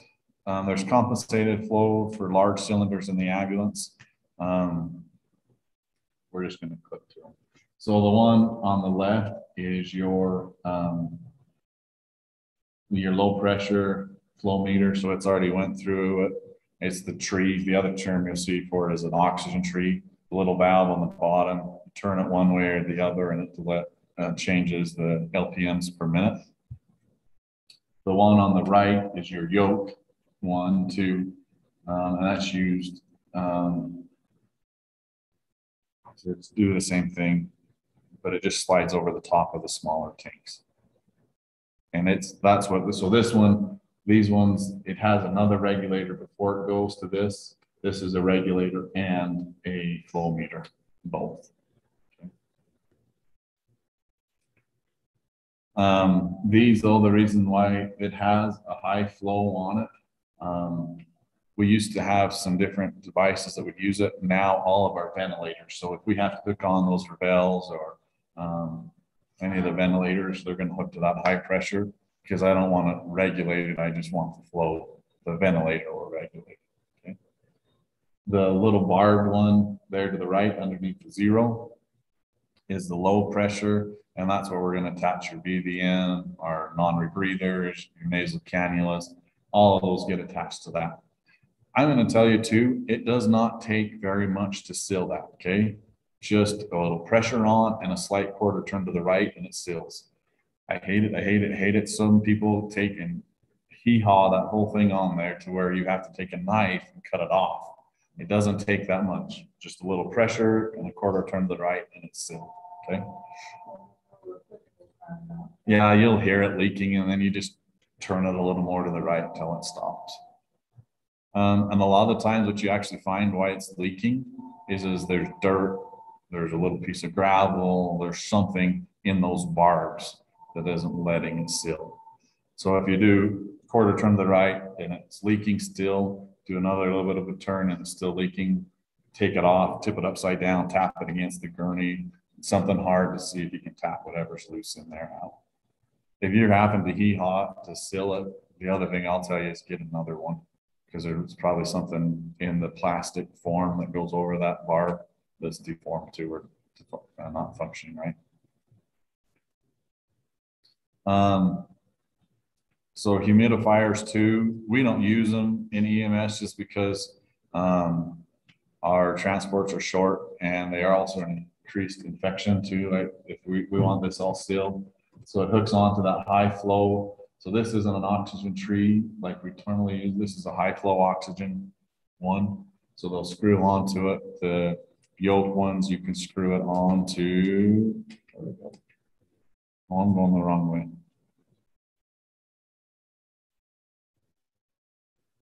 So where we hook the ventilator, you can do oxygen too there. A lot of the times where you're going to see this on EMS is if we're transporting a patient in their facility. So if we're going to Sanpete Valley to Utah Valley or INC or Primary Children's, you'll see them that way too. These are usually there for people that are on long-term air, okay? Because air is dry and starts to dry the airway out, starts to irritating and swelling and things like that. So that's how we get away with it there. Like I said, in the field, 99% of the time you won't see it. The only other place that I've seen it in the field, I'll take that back, is it's the same thing. The patient was on long-term oxygen at home and we'll take their bottle of humidified air, take it with us just to keep that with them. But they're usually on it before we ever deal with them or to transport. We've hit on that too. Obviously, the burning creates an explosive reaction. I mean, it's under 2,000 PSI, guys. We just want to be careful with it. We've talked about the missile part of it. So oxygen toxicity is when those air sacs collapse, when there's an overload of oxygen. Some of this is, like we said, we went away from that 100% oxygen to prevent this. Eye damage may occur in premature infants. So if we're doing blow-by or whatever, a lot of the time when you go up to the NICU units and that, they'll either tape their little eyes closed or they'll do eye drops with them. If we can do blow-by and we'll blow it from the tip of their nose down to their mouth instead of up towards their eyes, or straight across their nose works better, just so we're not exposing their eyes to that constant air. COPD patients, sometimes they have an hypoxic drive, which means that they're looking at oxygen. Remember, this is the 5 to 10% that aren't looking at the carbon dioxide for the respiratory rates. And same thing with a stroke and heart attack. Well, there's so many different devices. We'll go over a lot of those. And the other thing that we'll hit on, and that this gets kicked back to the agencies, we don't teach all of them in the classes just because there's so many. So whatever agency you work with, you're gonna have to get with them and go over their equipment. So supplemental oxygen, we're gonna use these with shortness of breath, right? We're gonna do it if they're in mild distress. We're going to do the low concentration oxygen via nasal cannula. For moderate distress, we'll move to the non-rebreather. And then we can also go to, for your protocols, whatever agency you can look at bagging a conscious patient to.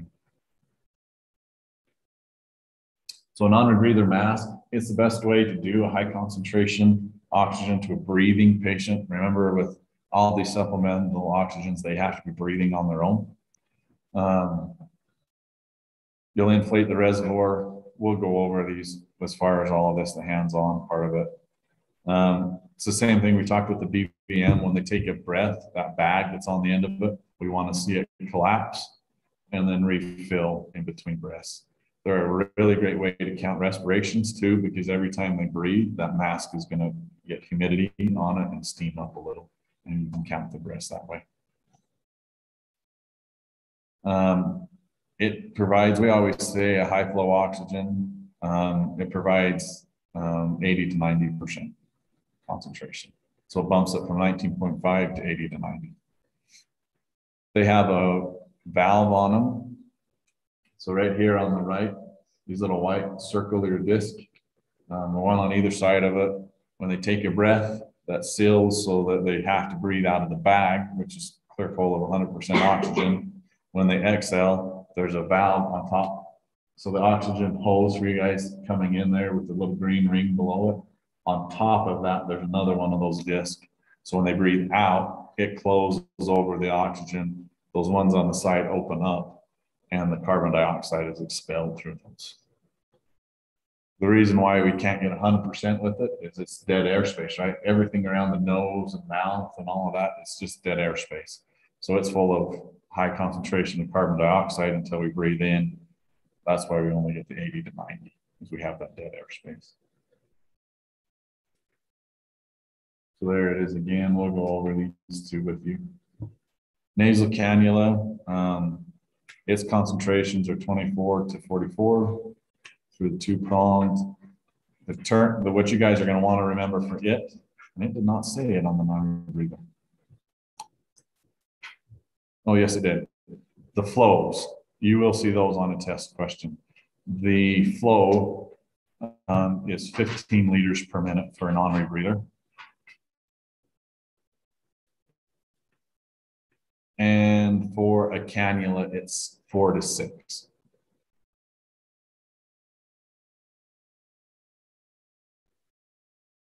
The cannula too, guys, a lot of people, if you put that non-rebreather over their mask, they're going to get really, really, really anxious.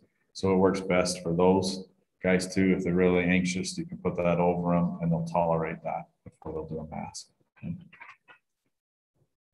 So there's your cannula, the little flat place on the prong. So those are two that go in, one in each nair.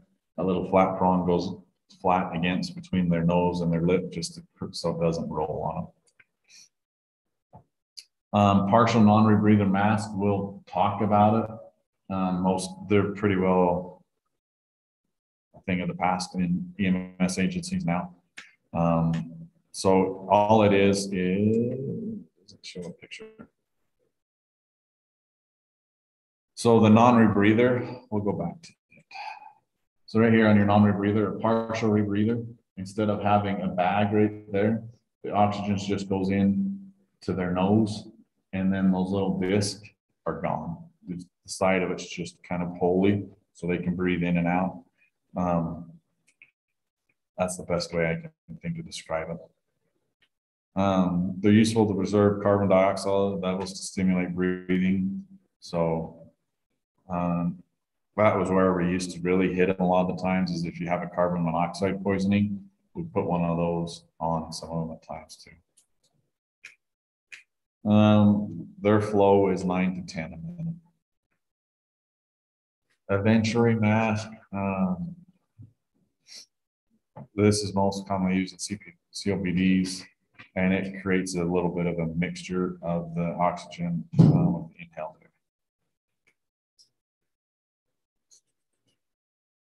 The Venturi mask, most of the time, it's something that they're going to have.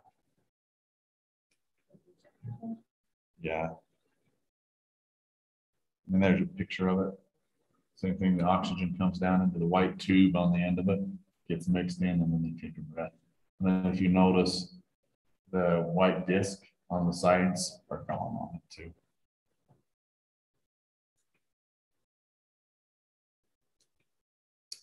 Tracheostomy mask or stoma mask is to provide supplemental oxygen for these guys. It's usually a small cup-like mask fits over the trach, and it's an 8 to 10 liters per minute. If you're in an agency that has a high population of those, you'll see in carry-in most of the time though. It's a same thing, it's a transport. The hospital has it and you're just going to manage it when you're transporting this patient. The Venturi mask, that's the only time I've seen it too, is when we transported somebody. Oxygen concentration for cardiac arrest. We say high concentration for patients with chest pain and or anybody in respiratory distress. On your psychomotor test, when we start doing the hands-on, that's the term you're going to want to say. Is we're going to put them on high concentration oxygen, which for us is a non-rebreather. Okay. Infants and children may benefit from blow-by, so we're going to hold the tubing or non-rebreathing mask 2 inches from the face, passes over the face, and is inhaled. Like I said, with those, if you can either do it, most of them do it straight across their nose, so the tube's sitting over like the point of their chin and gets blown across the front of their nose. A lot of the times with those, you only need 4 to 6 liters a minute to do blow-by. Works really well for them, especially for little neonates and stuff that they can't intubate or whatever. Facial injuries, we've already hit on this a lot. They will bleed a lot and require some frequent suctioning. Airway adjunct, so we want a ET tube is what we're looking for these guys, okay? We want a definitive airway. Suction units are not accurate to remove solid objects. That's where we're going to look at the Mercado forceps. The decanter suctioning units or tips that we have now work great for it. Abdominal thrust or chest thrust, and keep your damn fingers out of their mouth, okay?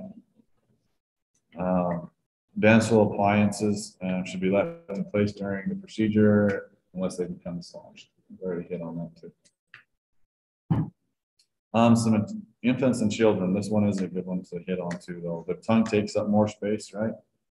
It's their trachea. We've already hit on it too. Is usually softer and more flexible, so it can be pinched off easier depending on. It really comes down to positioning these little guys' head to get it to, okay?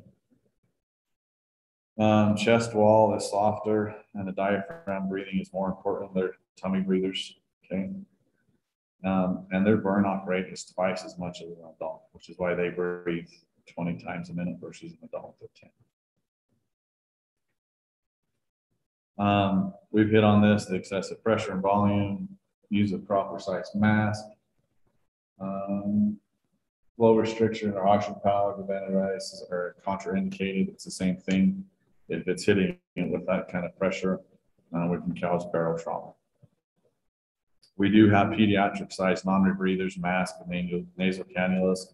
All the ambulances have them in their bags. And gastric distension, we've hit on that too. If that stomach's clear full, the chest isn't allowed to open up in and out.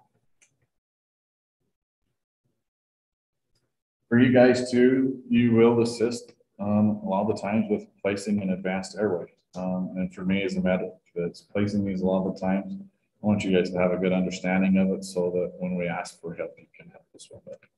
Okay. So before we place the tube, you may be asked to give the patient extra oxygen. What we call that though, hey, can you pre-oxygenate this patient? So most of the time we said we want to hit what range on oxygen on these patients on their saturation? 94, 95, okay? So when we say, hey, can you guys pre-oxygenate this patient? You're going to go instead of 6 to 8 seconds, you're going to do 4 to 6 seconds, and we're going to try and get their oxygen saturation to 100. Because when we go to place this, they're not going to breathe for a while. So we're trying to give them that little extra bump so that they cannot breathe for a while and not get in trouble. We'll position the patient's head in the head elevator to the sniffing. And then we'll remove the oral airway or endotracheal tube, if you guys have placed that, and pass the endotracheal tube into place. You may ask to help burp with it too. So the burp remover is you press your thumb and finger over the side of the throat. I call it cricoid pressure. You're just trying to hold that throat and you're pushing it up in place for me. Okay. So you're just going to do gently direct the throat upward and towards the patient's right. Okay. It just moves those vocal cords in so I can see them easier.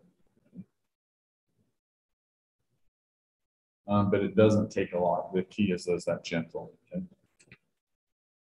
Once we get it in place too, we need to assure its proper placement by tube methods. So we're going to look at most of the time we'll do breathing. So I'm going to bag the patient and say, hey, take a listen on the upper lung. And I'll give a breath. Can you hear that? Yep. Upper right. Do you have a breath? Can you hear that? Lower, lower. So you're going to say, okay, yep, I hear breath sounds. Or we'll be the ones listening. Okay, give a breath. Then I'll move the stethoscope. Okay, give a breath. Give a breath, give a breath. And then the other method we'll use is usually capnography. We're going to see if we're getting any CO2 readings out. It'll be anchored with a commercial restraint. We're going to give a number to all the ET tubes, have a number. We're going to say, okay, tube is placed and restrained at 22 at the teeth. Okay. Every time we move a patient, once we place one of those in, we have to verify that the tube hasn't moved. You guys remember reading about the Ryan White Act? That's where that came from. Okay. It was in Texas. They innovated the kid. They moved him, didn't realize the tube would become displaced, flew him for 20 minutes, got to the hospital. It was 10 minutes or so once he was at the hospital before anybody realized the tube had been displaced, at which time he was brain dead. He passed away. So that's what we'll say. It's 22 at the teeth. When we move it, we'll ask you, hey, what's the tube at the tooth? And that's all you're looking for. There's a number on that tube. It says 21, 22, 27, whatever it is, and you're just going to repeat it back to us. Okay. You may be asked to monitor lung sounds and epigastric sounds.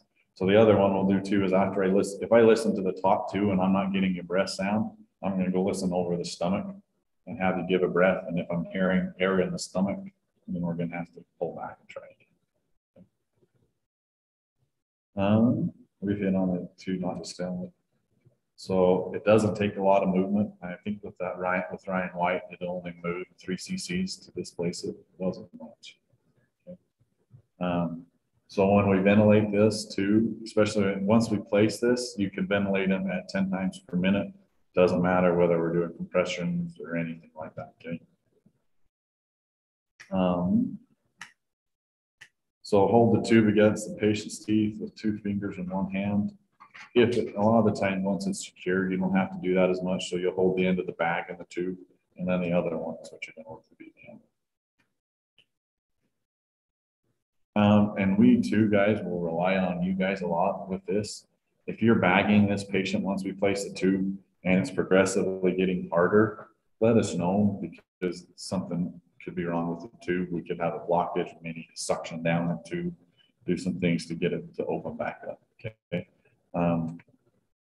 We really do rely on you guys that way. If the patient is being defibrillated, carefully move the bag from the tube. It just pops right off of it. And then if you guys starting to see mental status change or eye flutter or some of that too, let us know too. And then you may be asked to remove the BVN during cardiac arrest. So medications, we can give medications down the tube too.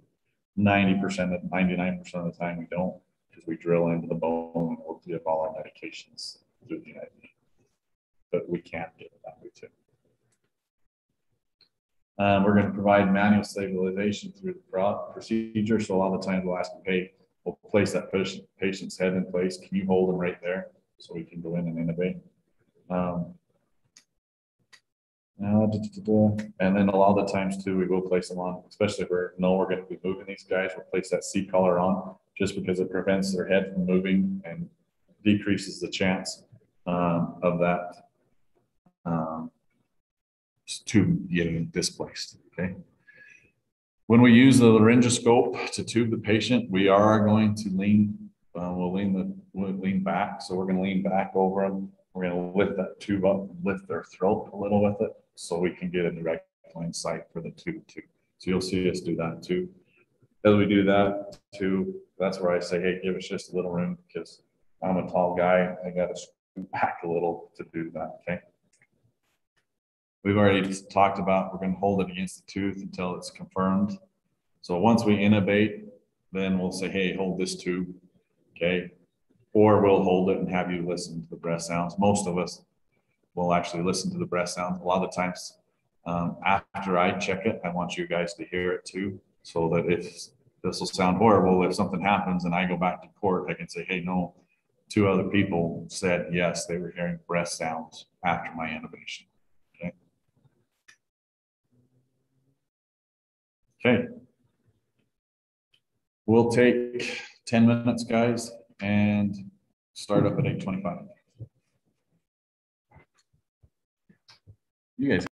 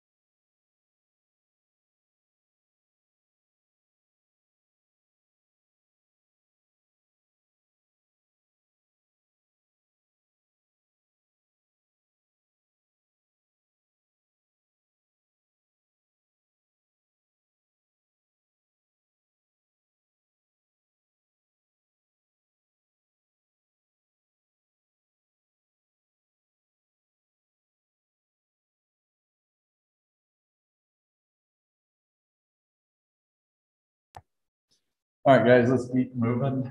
We may actually, for you guys in Zoom, we may actually make it through most of chapter 12 because this is a small chapter and slides we'll go through.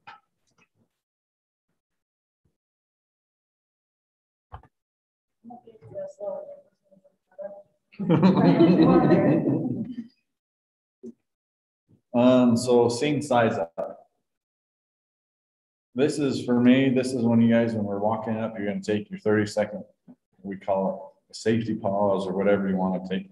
We're gonna take 30 seconds and take a look all the way around, right? Checking for scene safety. We're gonna look at taking standard precautions, so your PPE. We're gonna look for mechanical MOI or NOI, so mechanism of injury for your traumas and nature of illness for your medical patients, number of patients, and what resources we need. So scene safety. The only predictable thing about emergencies is they are often unpredictable and can pose many dangers. Okay. I wish that was different, but that's the only consistent thing with them is that they're inconsistent, and often are changing frequently throughout the call. So some scenes that we'll talk about. So as we come on a collision scene, we're going to look and listen for other emergency units approaching. On their initial attack, most of them that get hit are actually hit by another fire truck, another ambulance, or a police officer, or something. Until all those units are stationary, that's your #1 hazard. Okay. We're going to look and listen for collision-related power outages. So we're going to look for sparks. You're going to hear them. You're going to hear the wires whipping around.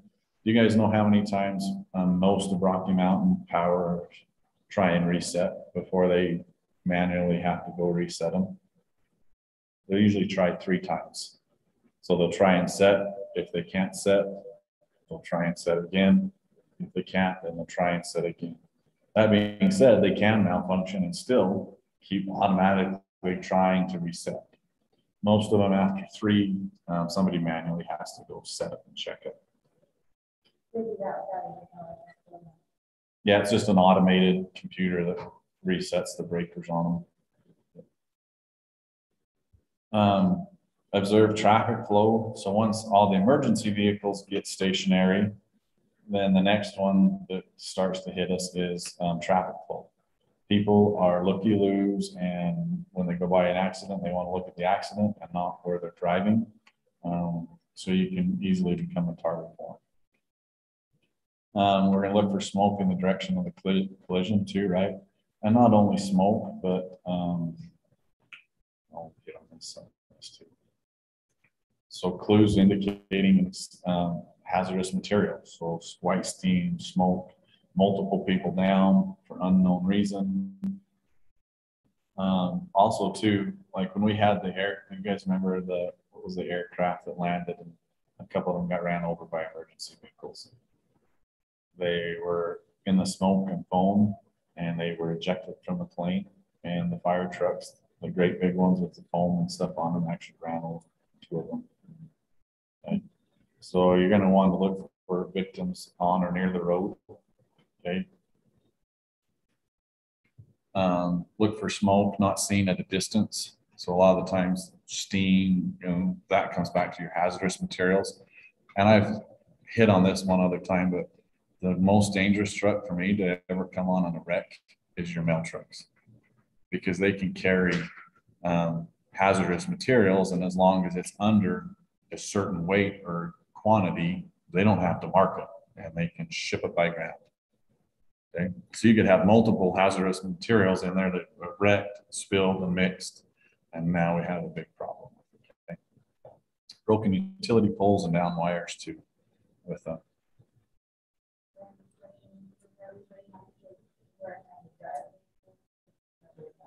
You can avoid that part. You don't have to drive it.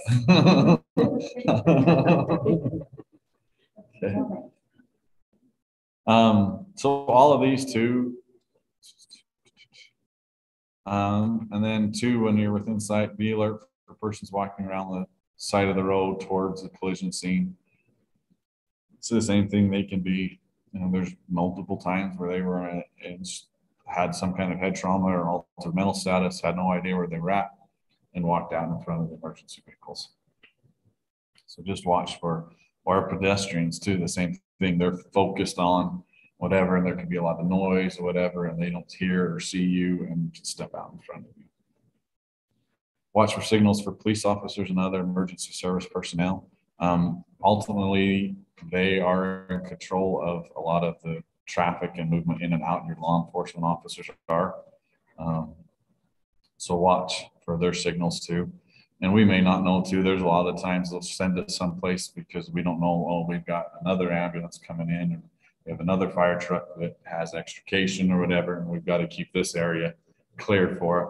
So a lot of the times our fire guys or other EMS need to go take care of other stuff. So we'll ask our officers, hey, keep this area clear till station 15 gets here, or till station 5 gets here, or whatever. We need that clear for extrication.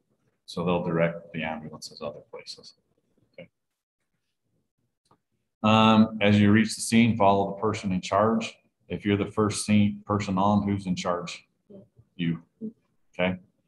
Don appropriate PPE, whether that's a bunker coat if you're fire, or a lot of the times the ANSOL approved reflective vest or coat so they can see you. It comes down to, you know, we talked about look, listen, and feel. So when you come up to a scene, we're going to want to look, listen, and sniff. Okay. See if we're smelling something that indicates a hazardous material lease. And a hazardous material could be fuel. It could be oil. It could be radiator fluid. It could be lots of other things that way too. It doesn't necessarily have to be this big hazmat scene, but those are technically a hazardous material, right? Around the wreckage of your vehicle, we're going to establish a danger zone. And a lot of times as we start talking on this, it's the green, you know, the warm zone, the hot zone, and the cold zone. So the hot zone is the vehicle itself. And we can have certain people out in the warm zone, and then the cold zone is usually clear for everybody else. The other reason we look at that is I mean, vehicles have a lot of glass shards, metal and stuff, and we don't want to be running over popping tires and damaging our equipment, because then it does us no good if we can't leave the scene. When there are no apparent hazards, at least 50 feet in all directions. And then when fuel's been spilled, 100 feet in all directions of the wreckage and fuel. Okay. A lot of the times you're going to get yelled at if you park the ambulance 50 feet away from the wreck, because we don't want to pack material back and forth. But if there's a lot of debris and stuff in the way, we're just going to have to park it, and we're going to have to buck up and pack it that far. Okay.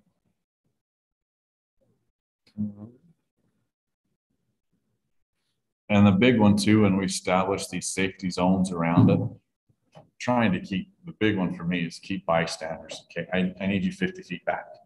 I need you back. I need you out of our safe zone here. If something happens, I don't want to be worried about you. So for me, that's the big ones, is we're going to keep them at least 50 feet back from me. So specific guidelines: when a vehicle is on fire, it's the same thing, at least 100 feet in all directions. When a wire is down, one full span of the wires away from the pole to which the broken wire is attached, meaning they whip. So if we have 100 feet of wire from the pole down, or 150 feet of wire, then you're going to have to be, and I always say, err on the side of caution. So if I think there's 150 feet loose of wire, the ambulance is going to be 200 feet away. Okay. You just want to be out of that whip. High pressure hoses are the same thing, or pipes or gas lines. If you have 50 to 100 feet of gas line exposed, it can whip that full width too. But it's talking with that. That was what the stupid orange book, your ERG book, your emergency response guidebook. Okay. Legally, every ambulance has to have one, and 99% of us, they're in the driver's side door pocket. Okay. It's a big orange book. And a lot of us, there's an app for it now too, right? There's an app for everything. So that you can go on and get the ERG app, and it's a lot faster to find stuff too. You type in the number you see on the truck or whatever, and it'll pull up the information.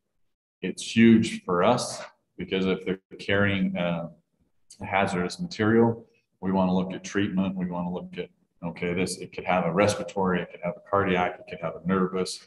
And if they get it, we're going to have to wash, do whatever. It gives you treatments and signs and symptoms to expect to see with these spills. So it's a great book. I always call it the orange book, but it's the Emergency Response Guidebook. So crime scenes and active violence.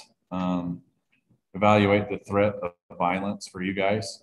You guys want to know what is a great tool to get somebody away from you? Oxygen bag or monitor.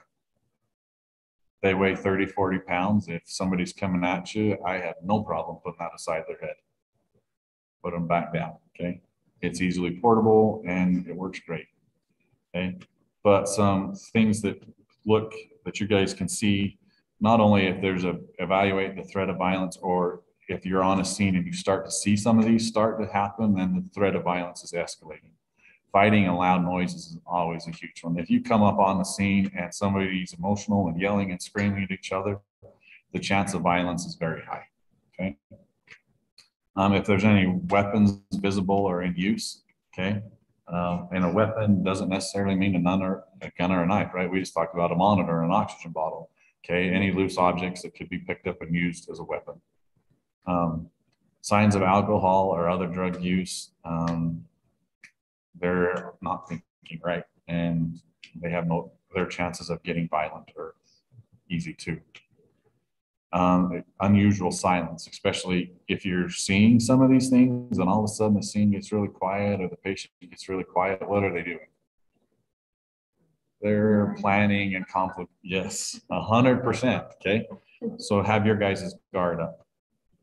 Where do you never want to be in relation to the patient and the door? You never want the patient between you and your way out. Okay. So whatever you have to do, just make sure you have we call it the egress path. I don't want the patient in my way out or my egress path. And if we can move, when we place our equipment, our oxygen bag, our trauma bags, our monitor, same thing. I don't want to lay them and set them so that it's now, instead of a weapon for me, it's a tripping hazard, creating a hazard. So you always want to keep the path out as clear as you can. Have a way to egress out of it. Knowledge of prior violence. The beauty and downside of a small community is we all pretty well have a knowledge if they've had violence or anything like that before. If you're going to there, if they've done it once, they're not going to have a hard time doing it again. Okay.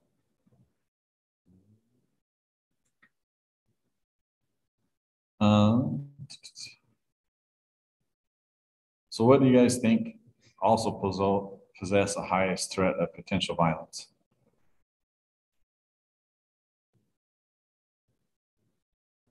What's that? I didn't hear you. Mega, sorry. Vehicles can, okay. The big ones are deaths. Death of a loved one, death of a child. They can have them there.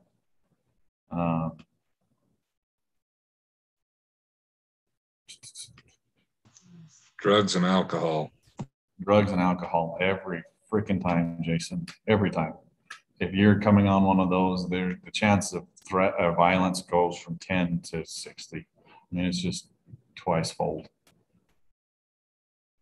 And then abuse, right? If you're coming on an abuse case, a child abuse, elderly abuse, if they're abusing their child or loved one, they have no worry about abusing you either, and they're predisposed to it.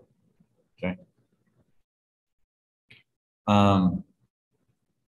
The other scene safety too, like for us at the mine, as we come in there too, we talk about, we're going to look for multiple patients down. I'm just going to hit on this too. So if we have multiple patients down, that's a real indication, especially for no reason. If all of a sudden you walk into a room and there's multiple people laying down on the ground, scene safety there is not, there's something wrong. You don't just walk into a room with people that are all of a sudden down, okay? Like white weather-related scene safety. So we deal with cold weather here too, right?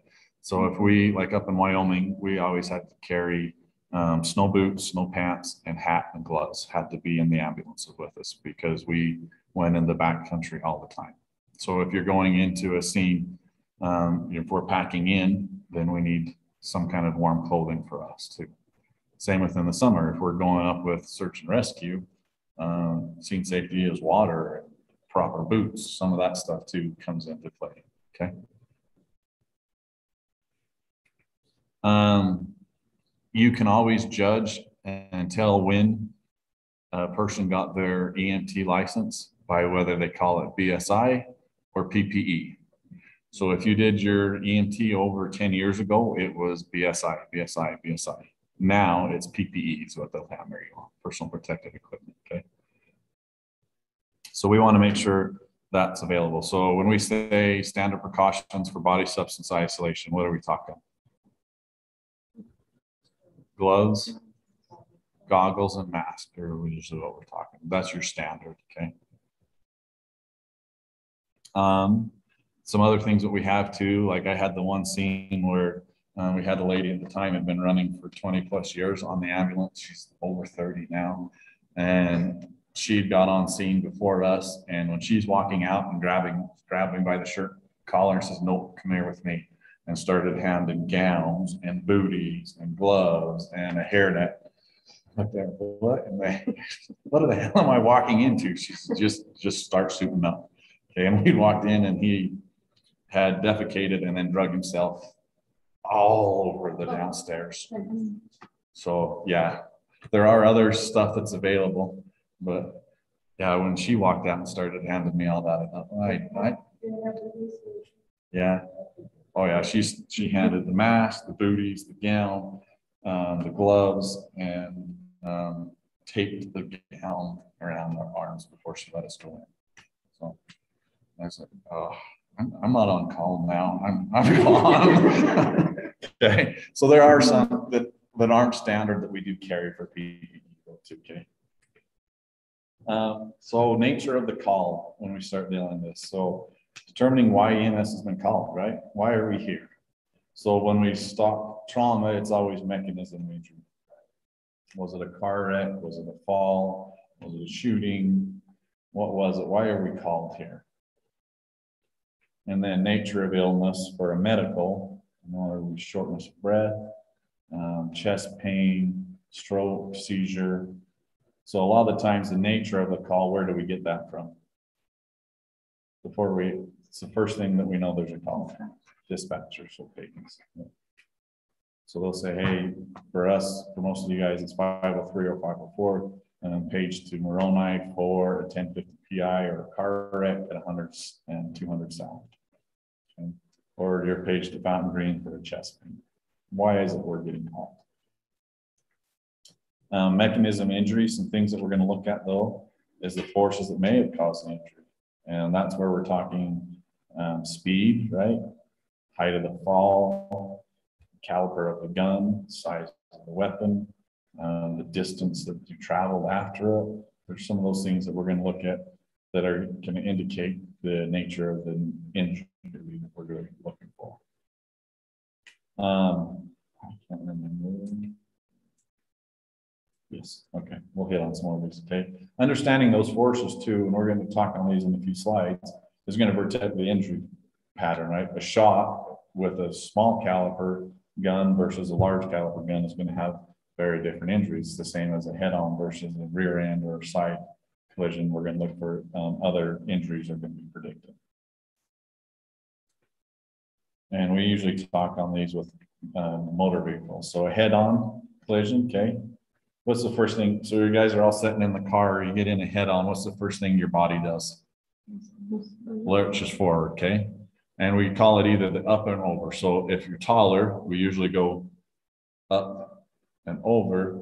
If you're shorter, you go down and under, okay? So your body goes forward. What's the next thing that hopefully catches it if you're doing what you're supposed to? Seatbelt, okay? What does your body do once the seatbelt catches it? It flings it back, okay? Now, what are your organs doing though? They're going forward. They're colliding into your rib cage. All of a sudden, your rib cage is coming back at them. So it's shoving them back with it. Your body hits and they collide again into the back. So your organs do that same thing too. So when we look at up and over injury, so if they're going over the steering wheel, what do we suspect? Picture that. What part of the body is getting hit? Chest is where we're hitting most of it, okay? What else? Where's the head going towards? Windshield, okay? So you'll see, if you guys see this for you guys, that right there on the passenger side, they call that starring, meaning that patient's head, oh, there's a better picture of it. Their patient's head just hit that windshield, okay? If you see that in the glass on the windshield or the side, 99% of the time, that's the patient's head that did that, okay? So their chest and more of the upper body is what we're seeing if they're going over, okay? So if they're shorter and they're going under the car, what other injuries do we suspect to see? Okay, legs, hips, okay? And also to your abdomen, you'll see some injuries there. Not as you go under it, because your back stays in line. Now, when we talk rear end collisions, we're going to start suspecting rear end and T-bones is where you see more of your back injuries. Okay. So with a rear end collision now, what's the first thing your body does? It's just going to still go forward too, right? But the reason it's going forward is because all of a sudden you had a massive force hit your back directly, which is why we tend to see more back injuries with them, okay? So it's going to go forward. The seatbelt's going to do the same thing. What if they're not seatbelted in? They're going to be ejected out. The same with the head on too. They can be ejected out, okay? So their body's going to go forward, come back. Injuries are going to hit the same thing too. If they're just a passenger, what other injuries do you suspect to see in a rear end collision? What does their head do? It's going to whiplash back. So you're going to see some whiplash too. Okay. And also too, because it's taking a hit from the back, a lot of the times femur fractures in rear end collisions, because all of a sudden those femurs are getting slammed into something. Okay. Side impact. So you guys are sitting here, the broadside or the T-bone. What are some injuries you suspect to see? Hips, pelvis, and the side of the ribs. Okay. Same thing with the neck though too. All of a sudden your neck's sitting straight and it's going to get slammed over too. If you were, let's say you were the passenger and you got T-boned on the driver's side, do we worry too much about how much the car collapsed in? Not so much, right? You're just going to see the inertia from that motion. Now, if you're on the driver and that car, that's driver's side door that used to be over here is now 14 feet or 14 inches of intrusion, we're also going to be looking for some more significant impacts and injuries, okay? If you only had 3 to 4 inches of intrusion, you're not going to expect to see as much. Does that mean it doesn't happen? No. Okay. Rollover collisions, you get all of it. Okay. The best way I can describe it is have you ever put like a shoe or something in a dryer and you watched it through the dryer? All of a sudden the top goes to the bottom and it hits the side and it hits the neck, and every one of those injury patterns you're going to see. Okay.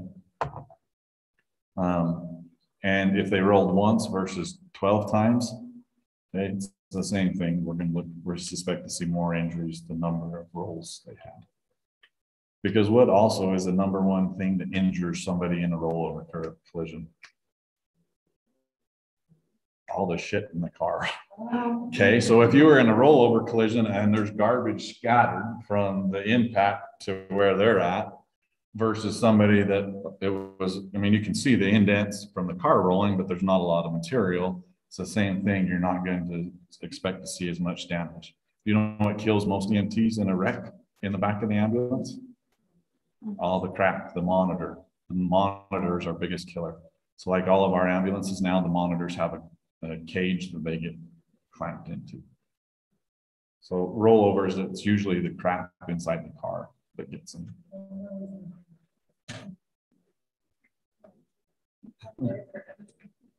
So this is what we're talking. If you guys look on this one, this is intrusion. It's just the amount of, so if the door was where it was supposed to be to where it is now, is the amount of intrusion when we talk about that. Okay. Rollovers, we kind of hit on that. We've already hit on that too. So, oh, this is a rotational too. So if we hit and they start spinning rotation, then what injuries do we expect to see? Head and neck, okay, because their spine's getting spun on it too. It's the same thing as a rollover too. If there's a lot of stuff in the car, you can see some impact from that too as well. Most of the time too, it's the initial impact. So if they got hit at 30 miles an hour versus 60 miles an hour, it's the same thing. It's that initial speed and force on impact. For falls, for an adult, it's more than 20 feet, or the other term you'll hear is 3 times the height of the patient. So if you had somebody like me that fell off of a 2-story building versus Megan, but there's the height for me where it becomes a significant injury versus Megan are different. So it's something to consider. The book says 20 feet. I always like that 3 times the height of the patient, just because everybody's not the same. I hate when we assign it to a foot because everybody's different that way. It's the same thing weight-wise too. If I fall versus Gloria, she's not going to have as many injuries at 12 feet as I am because I have more mass that's coming down with. Okay. A child, we call it a significant maximum of injury if it's more than 10 feet or 2 to 3 times the child's height. They used to tie that into adults too, but for whatever reason, they don't as much. Just something to consider though. I mean, we're not all a cookie cutter adult. Age is the same thing too, right? A 12-year-old falling off of a 20-story building, its bones are fairly viable versus a 60-year-old or 40-year-old. Their body's not going to be able to absorb the impact as well. So some other things to look at too is the body position when they fell too. You guys look at him, his right leg is bent up underneath his body. Is that a natural position for that leg to be? No. So we're going to expect to see some injuries there too, okay? What they fell on too. So if you see him underneath him on his left side there's boards. It looks like a sledgehammer or whatever too. So if he fell in sand versus a box of tools, we're going to expect different injuries too. What's the number one what's a big one too that gets a fall patient in trouble? When they land on something. If it punctures into their lungs or into the back too. Okay. So we do have to look at what they're falling onto. And like you see his hip, I mean, that's a tool bag underneath his right hip there. So, I mean, he didn't fall on just a nice flat surface either. Some important factors we've hit on all those too. Oh, and then the part of the patient that hits the surface. If somebody lands feet first versus head first, it's usually a good indication, right? If they fall head first, is it usually intentional or unintentional? Unintentional. Okay. So it ties into some of that too, as you guys start doing that too. Anything that interrupted the fall, this is the one that I always picture. I grew up on Bugs Bunny, Tweety, right? When those guys fall and hit every floor and hit feet all the way down, okay? We've talked on this too, penetrating injuries, objects that pass through the skin or other body tissues, okay? So penetrating injury to the leg versus the stomach or the rib cage, right? Rib cage is by far the worst. Stomach, we don't want it in there because of the bodily fluids that can leak to them. The leg or the arm can be significant if they hit a vein, but not as likely. Classified by the velocity of the eye and cause the injury. A lot of the times when we talk penetrating injuries, it's like gun and knife injuries too. So a knife has a slow velocity, but if it has a 6-inch blade by 2 inches, it can cause just as much damage as a 22 going at 1,500 feet per minute. Now, like if you get a 50 cal going at 2,200 feet per minute, it's going to cause some significant injuries too. Okay, but we classify it by the velocity of that. Low velocity knives, damage limited to the area penetrated, and may have multiple wounds too, right? Most of the time, they don't just stab them once. Medium velocity and high velocity are your handguns and rifles. We have the direct damage from the projectile, and then we have the cavitation, especially when we start talking in the abdomen, when you have a hollow object. Not only does that pass through, but it also displaces air mass and stuff, so those hollow organs can cavitate and cause damage that way too. And then to blast are another one that we talked blast injuries. They can have that cavitation. Blunt force trauma, this is usually a blow that strikes the body, that does not penetrate the body or tissue. So if it's just the blast part of it that no penetration happened, that's a blunt injury. Most of the time when we talk about like a fist fight, or if you were in a collision and that car hit you but didn't penetrate, that's a blunt injury. Falls are usually a blunt injury. A lot of the times too with these guys, they're subtle and easily overlooked. When we're talking trauma patients and mechanism injuries, they're not fully assessed until they're trauma naked, right? All the clothes have to come off. So we start cutting head and toe and looking overall.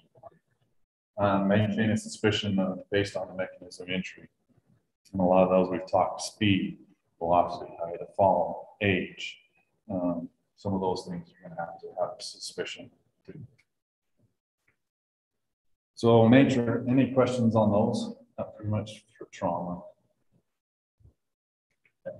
Nature of illness, this is when we're going to start talking our medical patients. So it's the reason the patient called EMS. To begin, we're going to look at the patient's illness during the seat size up and must scan the entire scene. So a lot of the times where I talk on this one is a heart issue. A lot of the times will present as a breathing issue. And the breathing issue a lot of the times will present as a heart issue, okay? So those ones kind of tend to go back and forth, but we're gonna look at those things on the C size up, and the term, like the reason the patient was called, the EMS was called, the other term we're gonna use for it is patient complaint, okay? Is the patient, because the patient complaint and the nature of illness may not be the same. So their complaint may be stomach pain and we're having kidney issues, or like I said, the heart stuff, or I can't think and it's because we're having low blood pressure or whatever. So they're two different things. So a lot of, like as we're saying, the reason the patient was called EMS, that's the patient complaint, is what you're going to see it on all your forms, both for the national and when you guys get into the field. And they can, and most of the time, are different. So actively look for additional patients for these guys. Same thing too. This is where we're coming in if we have multiple patients complaining with the same thing. So some places that we're going to look for, obviously the best one that we can get is the patient, if they can tell us.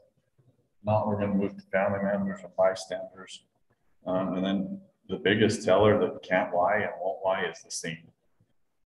Oh yeah, no, I've never drank. No, I don't do drugs. And you look over and there's a needle or there's some of that, and it's like, I'm gonna call bullshit.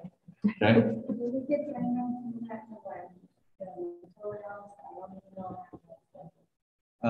As we go through, a lot of the times we'll have like the drug cops come up and do some of that, things like that. Yeah, they can show you what cocaine looks like, what some of that like that too. You wouldn't think it too. In this little county, we do have a high problem with that too. So you're going to see it a lot of times and seen. Okay. Some questions to ask though too. How many patients on our scene size up? How many patients are present? Do we have the sufficient resources to care for them? So what are some resources we have at our disposal to help care for a patient that may not be medical? There's some, what's the medical ones first? We'll hit that first. So we have life flights, we have helicopters, we have our local hospital, and in our rural area, we have paramedic resources too. Some non-medical ones, we have search and rescue, we have hazmat, we have our local law enforcement, and we also have the one that I use quite frequently too is our social workers and stuff at the hospital. Are some other non-medical resources that can help this patient. Do we necessarily need a social worker on scene? No, but we can call and get him coming to the hospital to help, especially with the death and a child. I'm trying to anticipate the maximum number of patients and radio for help accordingly. It's always easier to send them home empty than to wait for them to come. And the helicopter services will always tell you that. They will come and fly anytime you want them, and if they're not needed, they just had a pretty flight, got to see some pretty scenery, and they're going to go home. Okay, and they don't have to do any paperwork with it, so they'll love to come and do that anytime. And a lot of this part of it too, guys, we're going to pound this in. This is what so these last two chapters so far is what we hammer hard on our hands-on stuff. So don't get too overwhelmed and I'm not sure how to do this. You're going to get to do it 100+ times by the time we're done with this class. Okay. Who pays for things like gas and helicopter? Is it the hospital system or is it separate? So, great question. The helicopter services and EMS cannot bill unless we transport the patient. So if they come and don't pick them up, then IHC or AirMed needs the cost of the flight. Same thing with us. If we don't transport, then the cost of the fuel will be there. Like your search and rescue, all of that, we don't pay for that in our taxes. What's that? None of the EMS stuff. You actually do. In our county, you pay, in North Stampede, you pay, the cities pay $1.50 per household per year. So it's nothing, but yes, that's it. The rest of it comes from patient billing or grants. All right. It is 9 o'clock.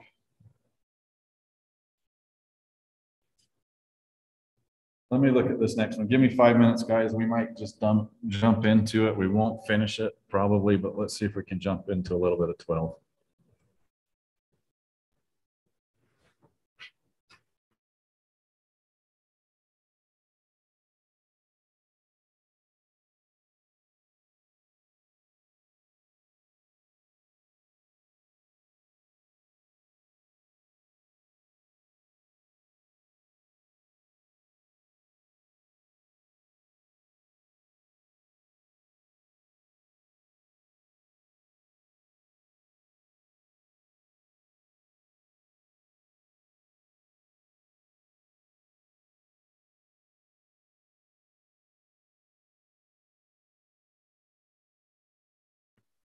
So I'm going to ask you guys this. It's only 45 slides for chapter 12.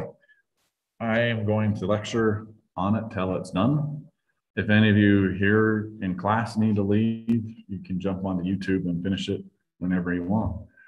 For you guys doing it on Zoom, same thing. You guys can jump on and finish it whenever you want. But I would like to finish this one just to keep us on track.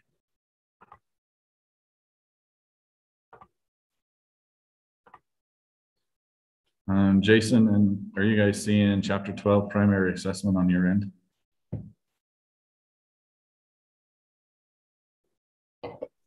I am. Perfect. All right, here we go. So primary assessment. Come on.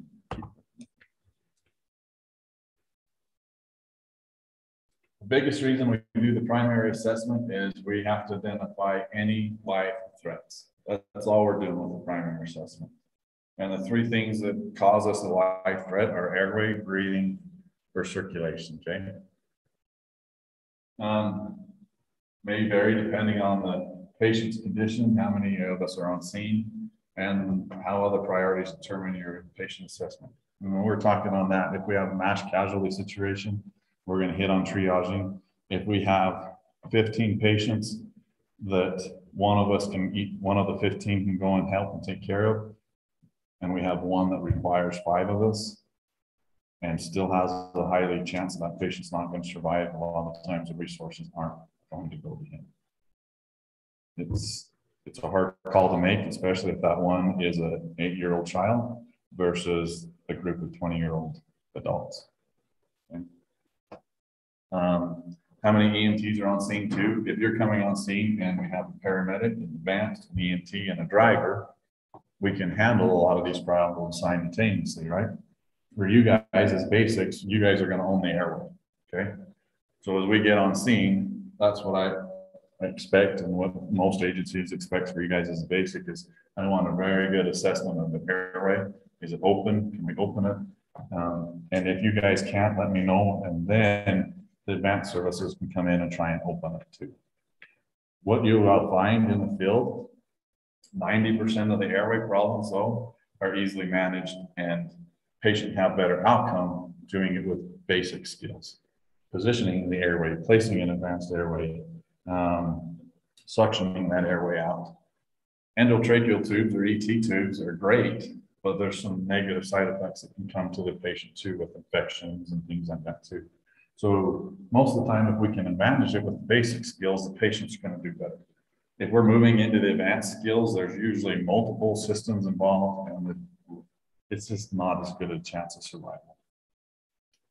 And then the patient's condition, same thing, age, number of injuries, number of pre-existing conditions, some of that are going to play into it too.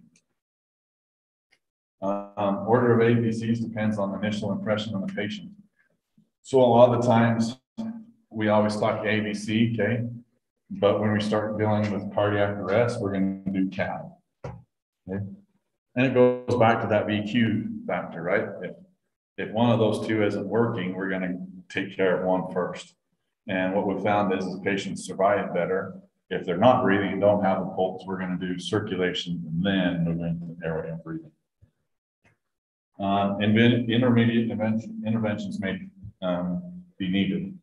What we'll show you guys on the national tests and stuff, and even in real life, if you find a life threat, stop and deal with it. What gets a lot of EMTs in trouble, and I shouldn't say EMTs, just healthcare professionals in general, where it's paramedic, advanced, nurse, whatever, is we get distracted, right? We have distracting injuries, road rash, broken bones sticking out, all of that, okay? Not painful, the patient isn't gonna be very happy, but is that gonna kill them right now?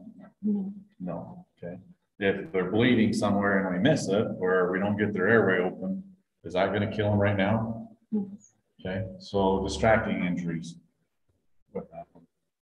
If there's a life threat, we're gonna stop and treat it right now.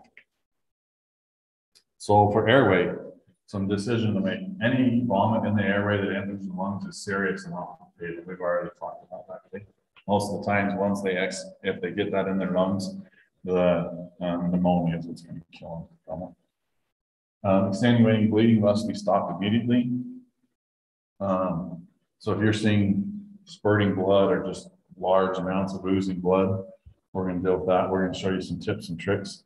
To me, the only good thing, especially now that came out of Iraq and Afghanistan, was we had a lot of trauma patients. We had a lot of bleeding that we dealt with in the field. Unfortunately, most of our treatments that come in EMS come from war zones. So what we found in Afghanistan and Iraq is that we were waiting far, far too long to tourniquet these guys when they were bleeding out. So if you're seeing that, we're going to tourniquet it. In fact, a lot of the Navy SEAL outfits and stuff now have their self-tourniqueting, and they're sewed right into their uniform. So if they hit an IUD and have an arm or leg blown off, they can tourniquet themselves. Okay. Breathing and circulation are obviously vital for life. We have to do what we can to support that patient's breathing and make sure they're adequately doing it. If immediate intervention such as bleeding control or CPR are not required, we're going to shift to important but less urgent means. Like if the bone's sticking out of the body, is that important to take care of? Yeah, we got to move on to that. But we have to make sure that breathing and circulating well, okay? We'll also can start oxygen administration or oxygen therapy. We're going to evaluate them for patients' conditions for shock too, okay? So some things that we're going to talk about too, and we'll hit on all these. So some keys to our performing our general impression, primary assessment, excuse me. Is your general impression. This is what we're, the environment and what you guys are seeing. Okay, so if I give you a call, you're being called to a 55-year-old male sitting in his chair, having difficulty breathing, and is pale and cyanotic around his lips. What's your guys' general impression of him? So he's a male, okay. He's an elderly male, 55. He's not breathing well, okay. Is he a severe patient, sick or not sick? He's pretty sick, okay. Now, if I tell you, okay, you're called to a 55-year-old male, sitting in his chair, color is good, his talking appears to have open airway, and just has complaining of general malice, weakness. Okay, what's your general impression of him? Not so sick, okay. He's still the same age group, still a male, but he's not sick. Okay, so he's not necessarily a high priority transport. Okay. Same thing with the child. So what's your guys' general impression of her? She's probably not, other than I think they're trying to moulage, that's supposed to be on her left hand, that's supposed to be her knee or her tibius, or yeah, sticking out of her knee. That's what they're trying to simulate. The picture's not very good. Okay, so is she sick though? Yeah. Okay. What some other parts of it too does play into it that she is a child. You know, she appears to be, I would say, 8 to 10 years old. Setting up, appears to be breathing. Color looks good. She does have an open fraction. What about the environment? Does that necessarily make a safe environment? I would say so. And I would guess, looking from the skates there, she was skating and took a wreck on it. Okay.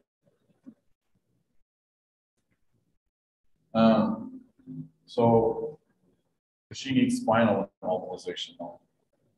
I'm not necessarily seeing anything that's saying we have an injury to the spine, but we are going to have to look at that. Okay.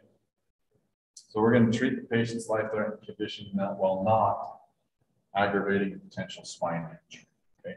Does an airway issue or a spinal injury trump airway? Okay. So if you have to move him to get him to where you can manage the airway, we're going to try and take precautions to avoid excessive movement of the spine. We've got to get him out to manage the airway. Okay. Apply initial SMR to the neck, and on first contact with any patient you suspect may have a spine. So that's, for me, SMRs, you're taking over their spine. So all I'm saying is when you come up and you're suspecting, hey, we suspect you have a spine injury, so you're going to hold their head and try and spinal mobilization restrictions. I think is what SMR should do. But you're going to take over okay? Instead of a device. Like once we put a C-collar on and backboard them, now they're physically restrained with the mechanical device and no longer have. And we're going to continue to hold that unless physical examination determines it's not necessary or we get them onto it.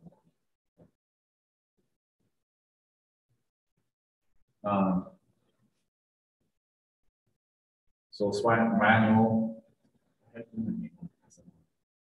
Spine motion restriction. I wish they wouldn't put just say what SMR, what we're trying to say, or use the abbreviation on me. Anyway, okay, so we're gonna manually hold that, so we talked on it, okay? There may be one, maybe more than one way to restrict the motion of the spine. Okay, so we can pat blankets around them. We used to longboard everybody, and that's pretty well gone away. We got the vacuum swings. Position of comfort too, if they want to put their knees up and lean against something to hold it, and they're not going to move, their spine's immobile. It doesn't have to be us doing it. Specific, you're going to have to look at your guidelines though too on when to use manual and spinal restrictions. So like for our agency, we can clear it. So if you're not any distracting injuries, if you're not under the alcohol or any other drug use, and you have a you're not do not have an altered L's, so you can tell in person, place, time. If I can do that and I feel down the back of your neck and you don't have any pain, I don't feel anything, then we can clear the C-spine. You don't have to run along, or you don't have to have a C-collar, and you don't have to get strapped down, and you don't have to do all of that. If you don't meet those 3 protocols and you suspect it, sorry, you just waterboard or baptism. The look test is getting a feel about the patient's conditions from environment, observation, and as well as your personal. So this is when you walk into the room and you're looking at that patient, right? Okay, he's sitting there. From here, he doesn't appear to be working hard to either. He is. Either way, we're going to look at the environment as clean and smoke filled. Some of that stuff obviously is going to give you a really good impression from 50 feet away, and especially with children too. The look test is really important because if you have a child 60 years old and you come up and I've never met this child, I've never seen them before, they don't know me from Adam, what are they going to do when I start walking up? They're going to get a little bit of anxiety and they're not going to show all their stuff. Okay? Now, if you have a chance and you have me versus Gloria, who's going to be less intimidating to that child? Gloria. So know your guys' proof too. When you walk in and that's what you're seeing, or you're getting paged to a 6-year-old child, maybe, hey, Gloria, you're going to have an initial assessment. I'm going to stand back, watch and listen to your assessment. And if I see your need as a medic, then I'll step in. Okay? Otherwise, this one's yours. So know your guys' proof and know what you're walking into. It also identifies, okay, if we're walking in, there appears lifeless, then we're going to immediately begin CPR or AED. If they have an altered mental status, most of the time you can see that across the room too. Patients who appear unusually anxious are those who appear pale. The child does the same thing too. Skin color you can see from across the room too. So we're going to identify those patients who may be critical, obvious trauma too, right? If we're walking in and we can see blood and stuff all over the place, and we're going to this is a high flyer. If they're in that tripodic position, we talked about the leading sign is the chest discomfort too. If they're kind of grasping at the chest and pulling at it all the time, they're obviously having some issues with that. But all of those things that we asked in the question, have we touched them? Have we done it? I mean, that's just walking in the door. Most of your primary assessment done as soon as you walk in the door. Patient's description of, so this is the chief complaint, right? It's the patient's description of why he ended up, which is why I say the nature of illness can be different, right?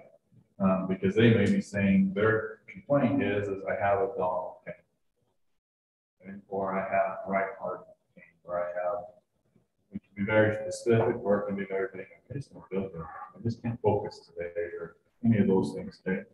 So when you document it, the chief complaint on your documentation is what they said was wrong. The nature of illness is usually what you determine through your assessments. So some things though too, from the impression of the patient, we're going to look at the patient's age, sex, and position. Okay. Same thing with the look, listen, and smell. So our mowing, burden respirations, hazardous fumes. The other sad one that you walk in, you can see, especially an elderly person, especially that's having problems, is the smell of urine and feces for freaking cats. They have their own stinkings, vomit, or the other one that the first time you smell it, you can walk into a house and go, whoa. There's no need to bring in a monitor or that goes to bed. Smell that.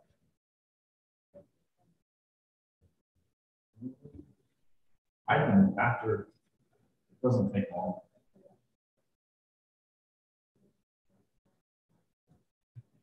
And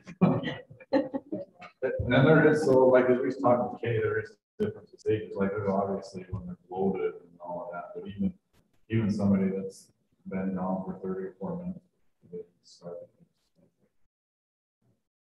And it's usually a urine and feces smell because of the body. But that doesn't really.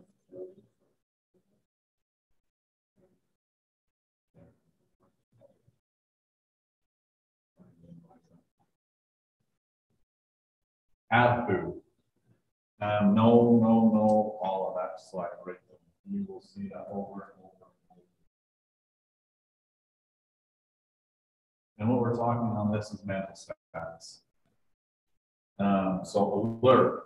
If I can walk in and you track me, and I can say, hey Jessica, what day is it? Do you know where you're at? Okay, perfect. That time is a big one. Like for me, I just got off of 8 each graveyards. 2 days ago, I couldn't have told you if it was Monday or Tuesday, the 7th or the 8th. The only way I knew was when I filled out my claim. Okay. So some of that does come into place. Does that mean I have a multiple mental status? No, a little graveyard going on here.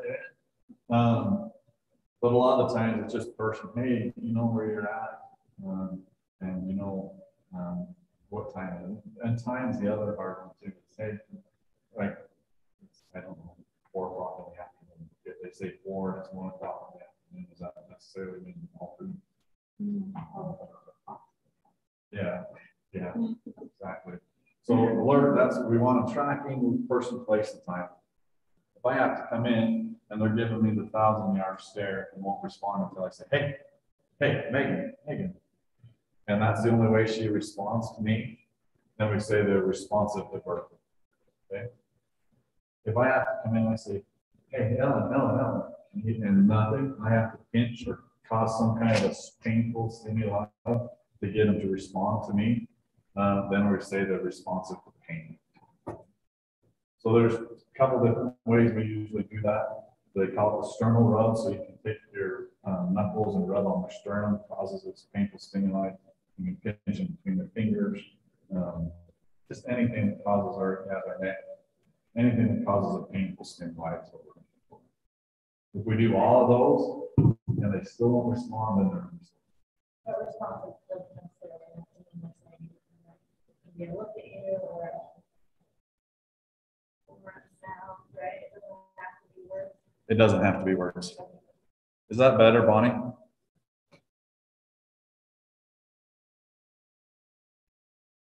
I've walked away from it. Maybe my mic's not working as well as I thought. Yeah, that's way better. All right. So assess the ABCs. So same thing, depending on the patient's condition, we usually still, like all the forms and stuff, still lay it out: airway, breathing, circulation, but it doesn't have to be that way. Okay. Our big thing with them was we're going to identify and correct any life threats. And then also you're going to gather information that will help you later in your assessment. Okay. And we'll talk on all of these when we start, like specific airways and some of those. Like airway, hopefully you guys are more confident that we can open it right. We can do position the patient's head. We can place a mechanical. We can suction. We can do all of those things. If they're breathing, if they're not breathing, we can breathe for them.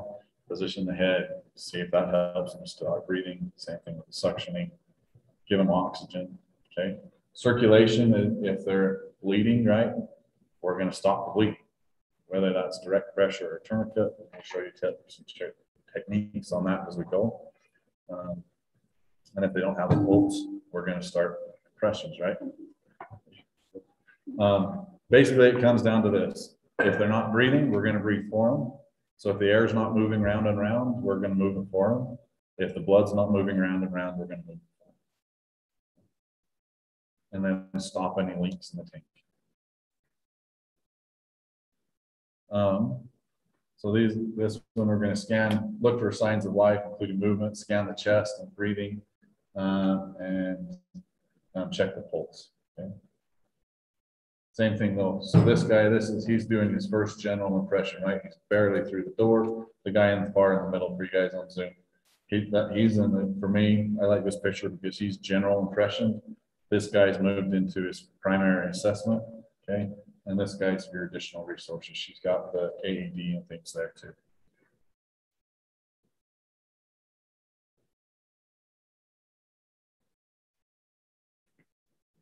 Airway. If the patient's alert and talking to you, right, or clear, or crying loudly, then the airway's open. So for me, I love a baby crying. Okay. As long as it's not mine, then I'm trying to go to sleep. Okay. On EMS, I love a baby crying. Okay. If the airway is not open or endangered, we're going to take measures to open it and clear any blockages. Situations calling for breathing assistance include respiratory arrest with the pulse. Okay. If they're alert with that, is not alert with adequate breathing, has some level of alertness or inadequate breathing, and then has adequate breathing but signs suggesting respiratory distress or hypoxia. So breathing assistance doesn't necessarily mean a BVM, right? So if they have some level of alterness with inadequate breathing, we can try some different medications. We can do non-breather, we can do nasal cannula. It doesn't have to be a BVM, okay? Circulation, assessing a good circulation of pink, warm, and dry, okay? The other term you'll hear for this is CTC, so color, temperature, and condition, okay? So then we'll look for that pink, warm, dry. Signs of shock is usually pale, cool, and this slide says moist, but most of the time it's diaphoretic. It's the same thing. Diaphoretic just means sweating or moist skin. So shock is usually pale, clammy, cold, diaphoretic.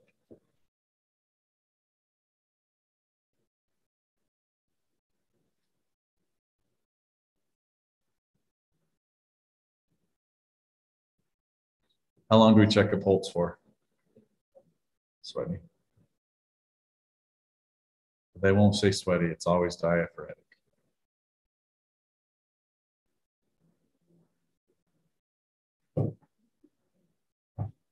So we check a pulse for no longer than 10 seconds, right? Okay. When do we start CPR if the pulse is below what? 60, okay? If they're unconscious, right? Like I've had one guy that taught gym and full on anaphylaxis, face was swelling up, just looked like crap. And we put the heart monitor onto him, full on anaphylaxis, he had a heart rate of 45. And he was sitting there talking, he says, oh yeah, it's usually 40, 45. Like, holy shit, I wish, okay? So some of it is also like conditional. So if I check a pulse on him, I get one in 10 seconds and he's talking to me, am I starting CPR? No, okay? But we always, for the test and general rule, we check it no longer than 10 seconds. So they'll have three results from assessing the pulse, right? It's either within normal limits, which is 60 to 120, okay? Usually slow, so anything below 60 is what, instead of, what's unusually slow though? What's the term you'll hear?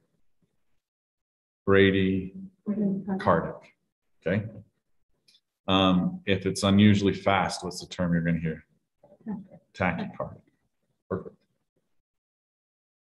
And then we're gonna check for and control severe bleeding. Can we control all severe bleeding? No. So there's some of it that's internal. What do we do if we can see they have some severe internal bleeding? What do they need? A surgical intervention of some kind. So we got to get them to the hospital. Yep. So determine the priority, treat any life-threatening ABC problem as soon as it's discovered. Immediately, as soon as you find that, the primary assessment stops until that problem is corrected, and then you pick up with it. Okay. To be stable, patient needs to have vital signs that are on the normal range or slightly abnormal. Okay.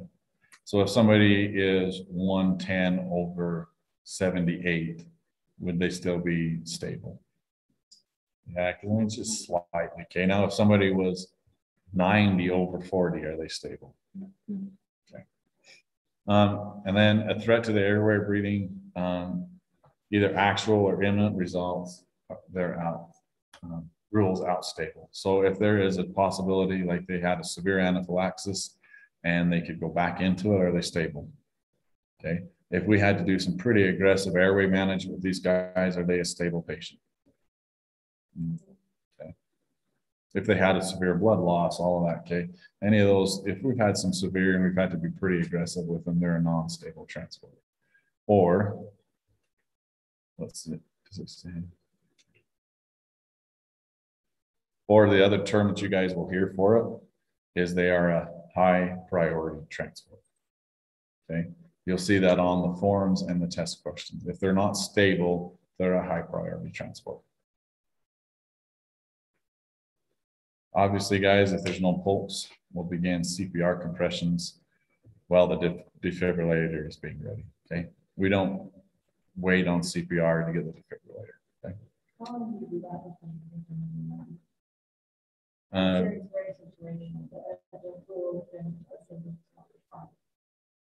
As a rule now in our area, if we do CPR and don't get a pulse, as long as you're an adult, we don't transport. The only way we transport is if we get a pulse or if you're a child. So we'll still, so like a child, I still want to get an airway if possible. And a lot of the times it's size dependent too. Like if I can transport, if I can go from house to my ambulance, continuing to do CPR, continuing to breathe for this child, then I'm not going to stay and play. And if it's a larger child, then I do need to get an airway in, you need to get the Lucas or whatever. There's some of those things that I'm going to wait for, but as soon as I can get them to where I can move them and not delay CPR or breaths, then we're gone. But an adult,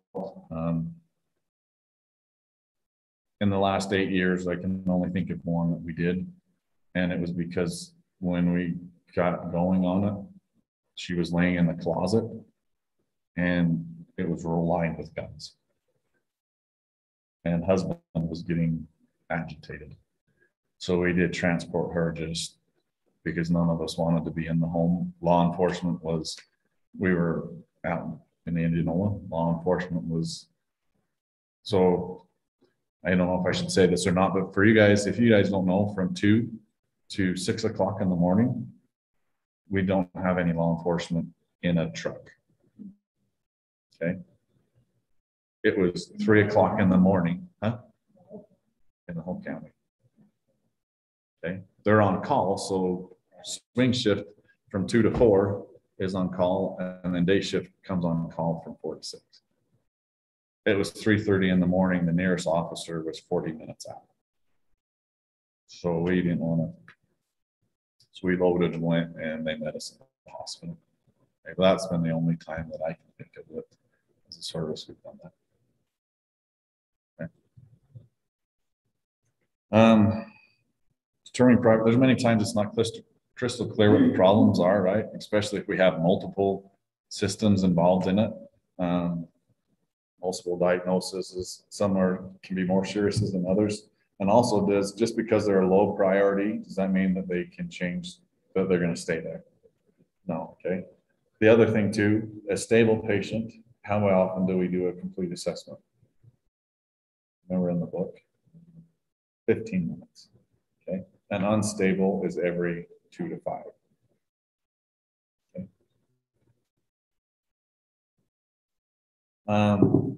We're going to initiate priority transport if life-threatening problems can't be controlled or the threat can reoccur.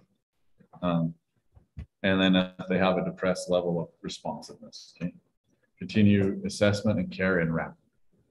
And that's where we say if they're unstable, it's every 2 to 5 minutes. If it's stable, it's every 15.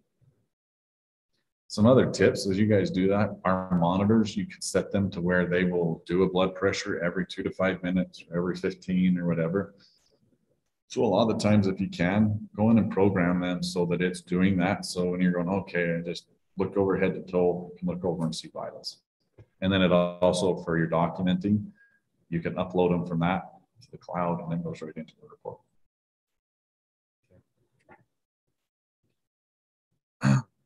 What are we reevaluating? And we talked how often we're doing it, but what are we reevaluating? Any changes in the vitals, airway, breathing, or circulation? Okay. So how might findings in a primary assessment different from a child compared to an adult? Are their vitals going to be different? Okay. Is their breathing rate going to be different? Heart rate's going to be different. Okay, all of those things too. Okay, who's going to compensate for respiratory problem easier, an adult or a child? Adult. Children, most of the time, children go into cardiac arrest. I would dare say over 90% of them is because of a respiratory problem. So they can't compensate very well for it. They can compensate. And once they're done, they go from, okay, oh, we're doing all right, to we're not breathing, we're not doing anything at all. So they compensate, and then once they're done, they just crash. To where an adult has will compensate, and then it's the same slow decomp to where they stop compensating for it. Where a child will compensate and then they stop. An adult does it and then they slowly start to lose parts of that.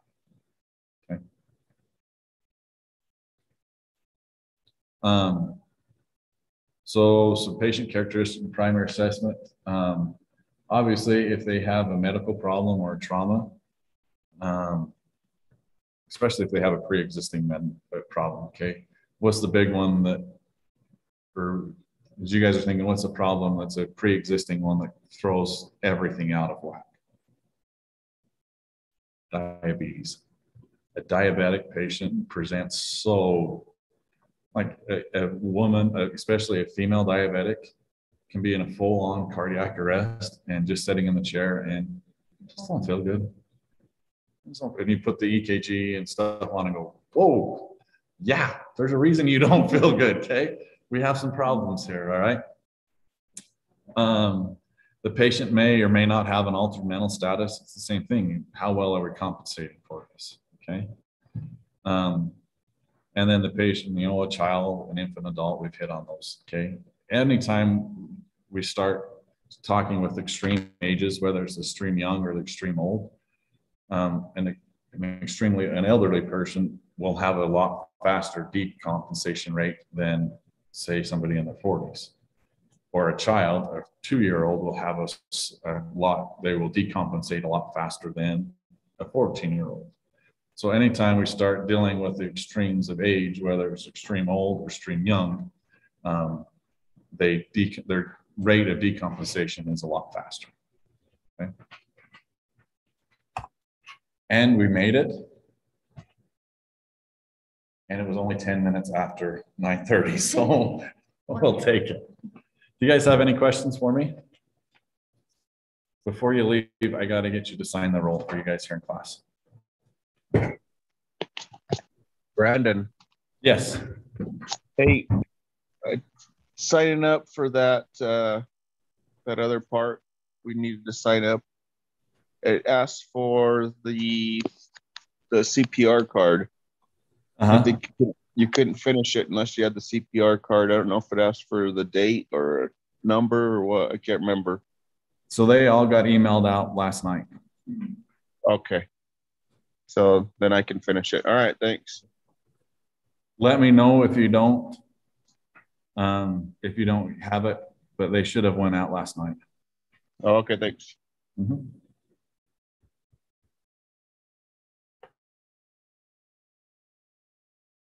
All right, guys, if nothing else, I'm gonna let you go.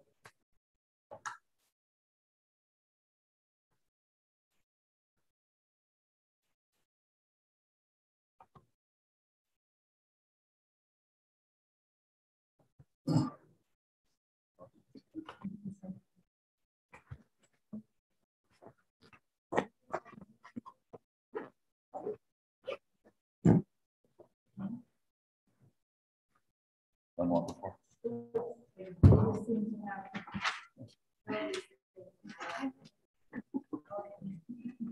Let me see.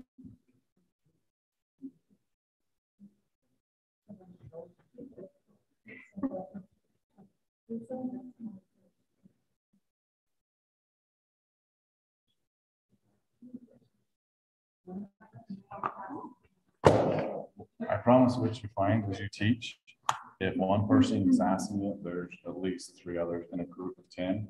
If one person is asking it, I promise you 3 others in the class have the same question.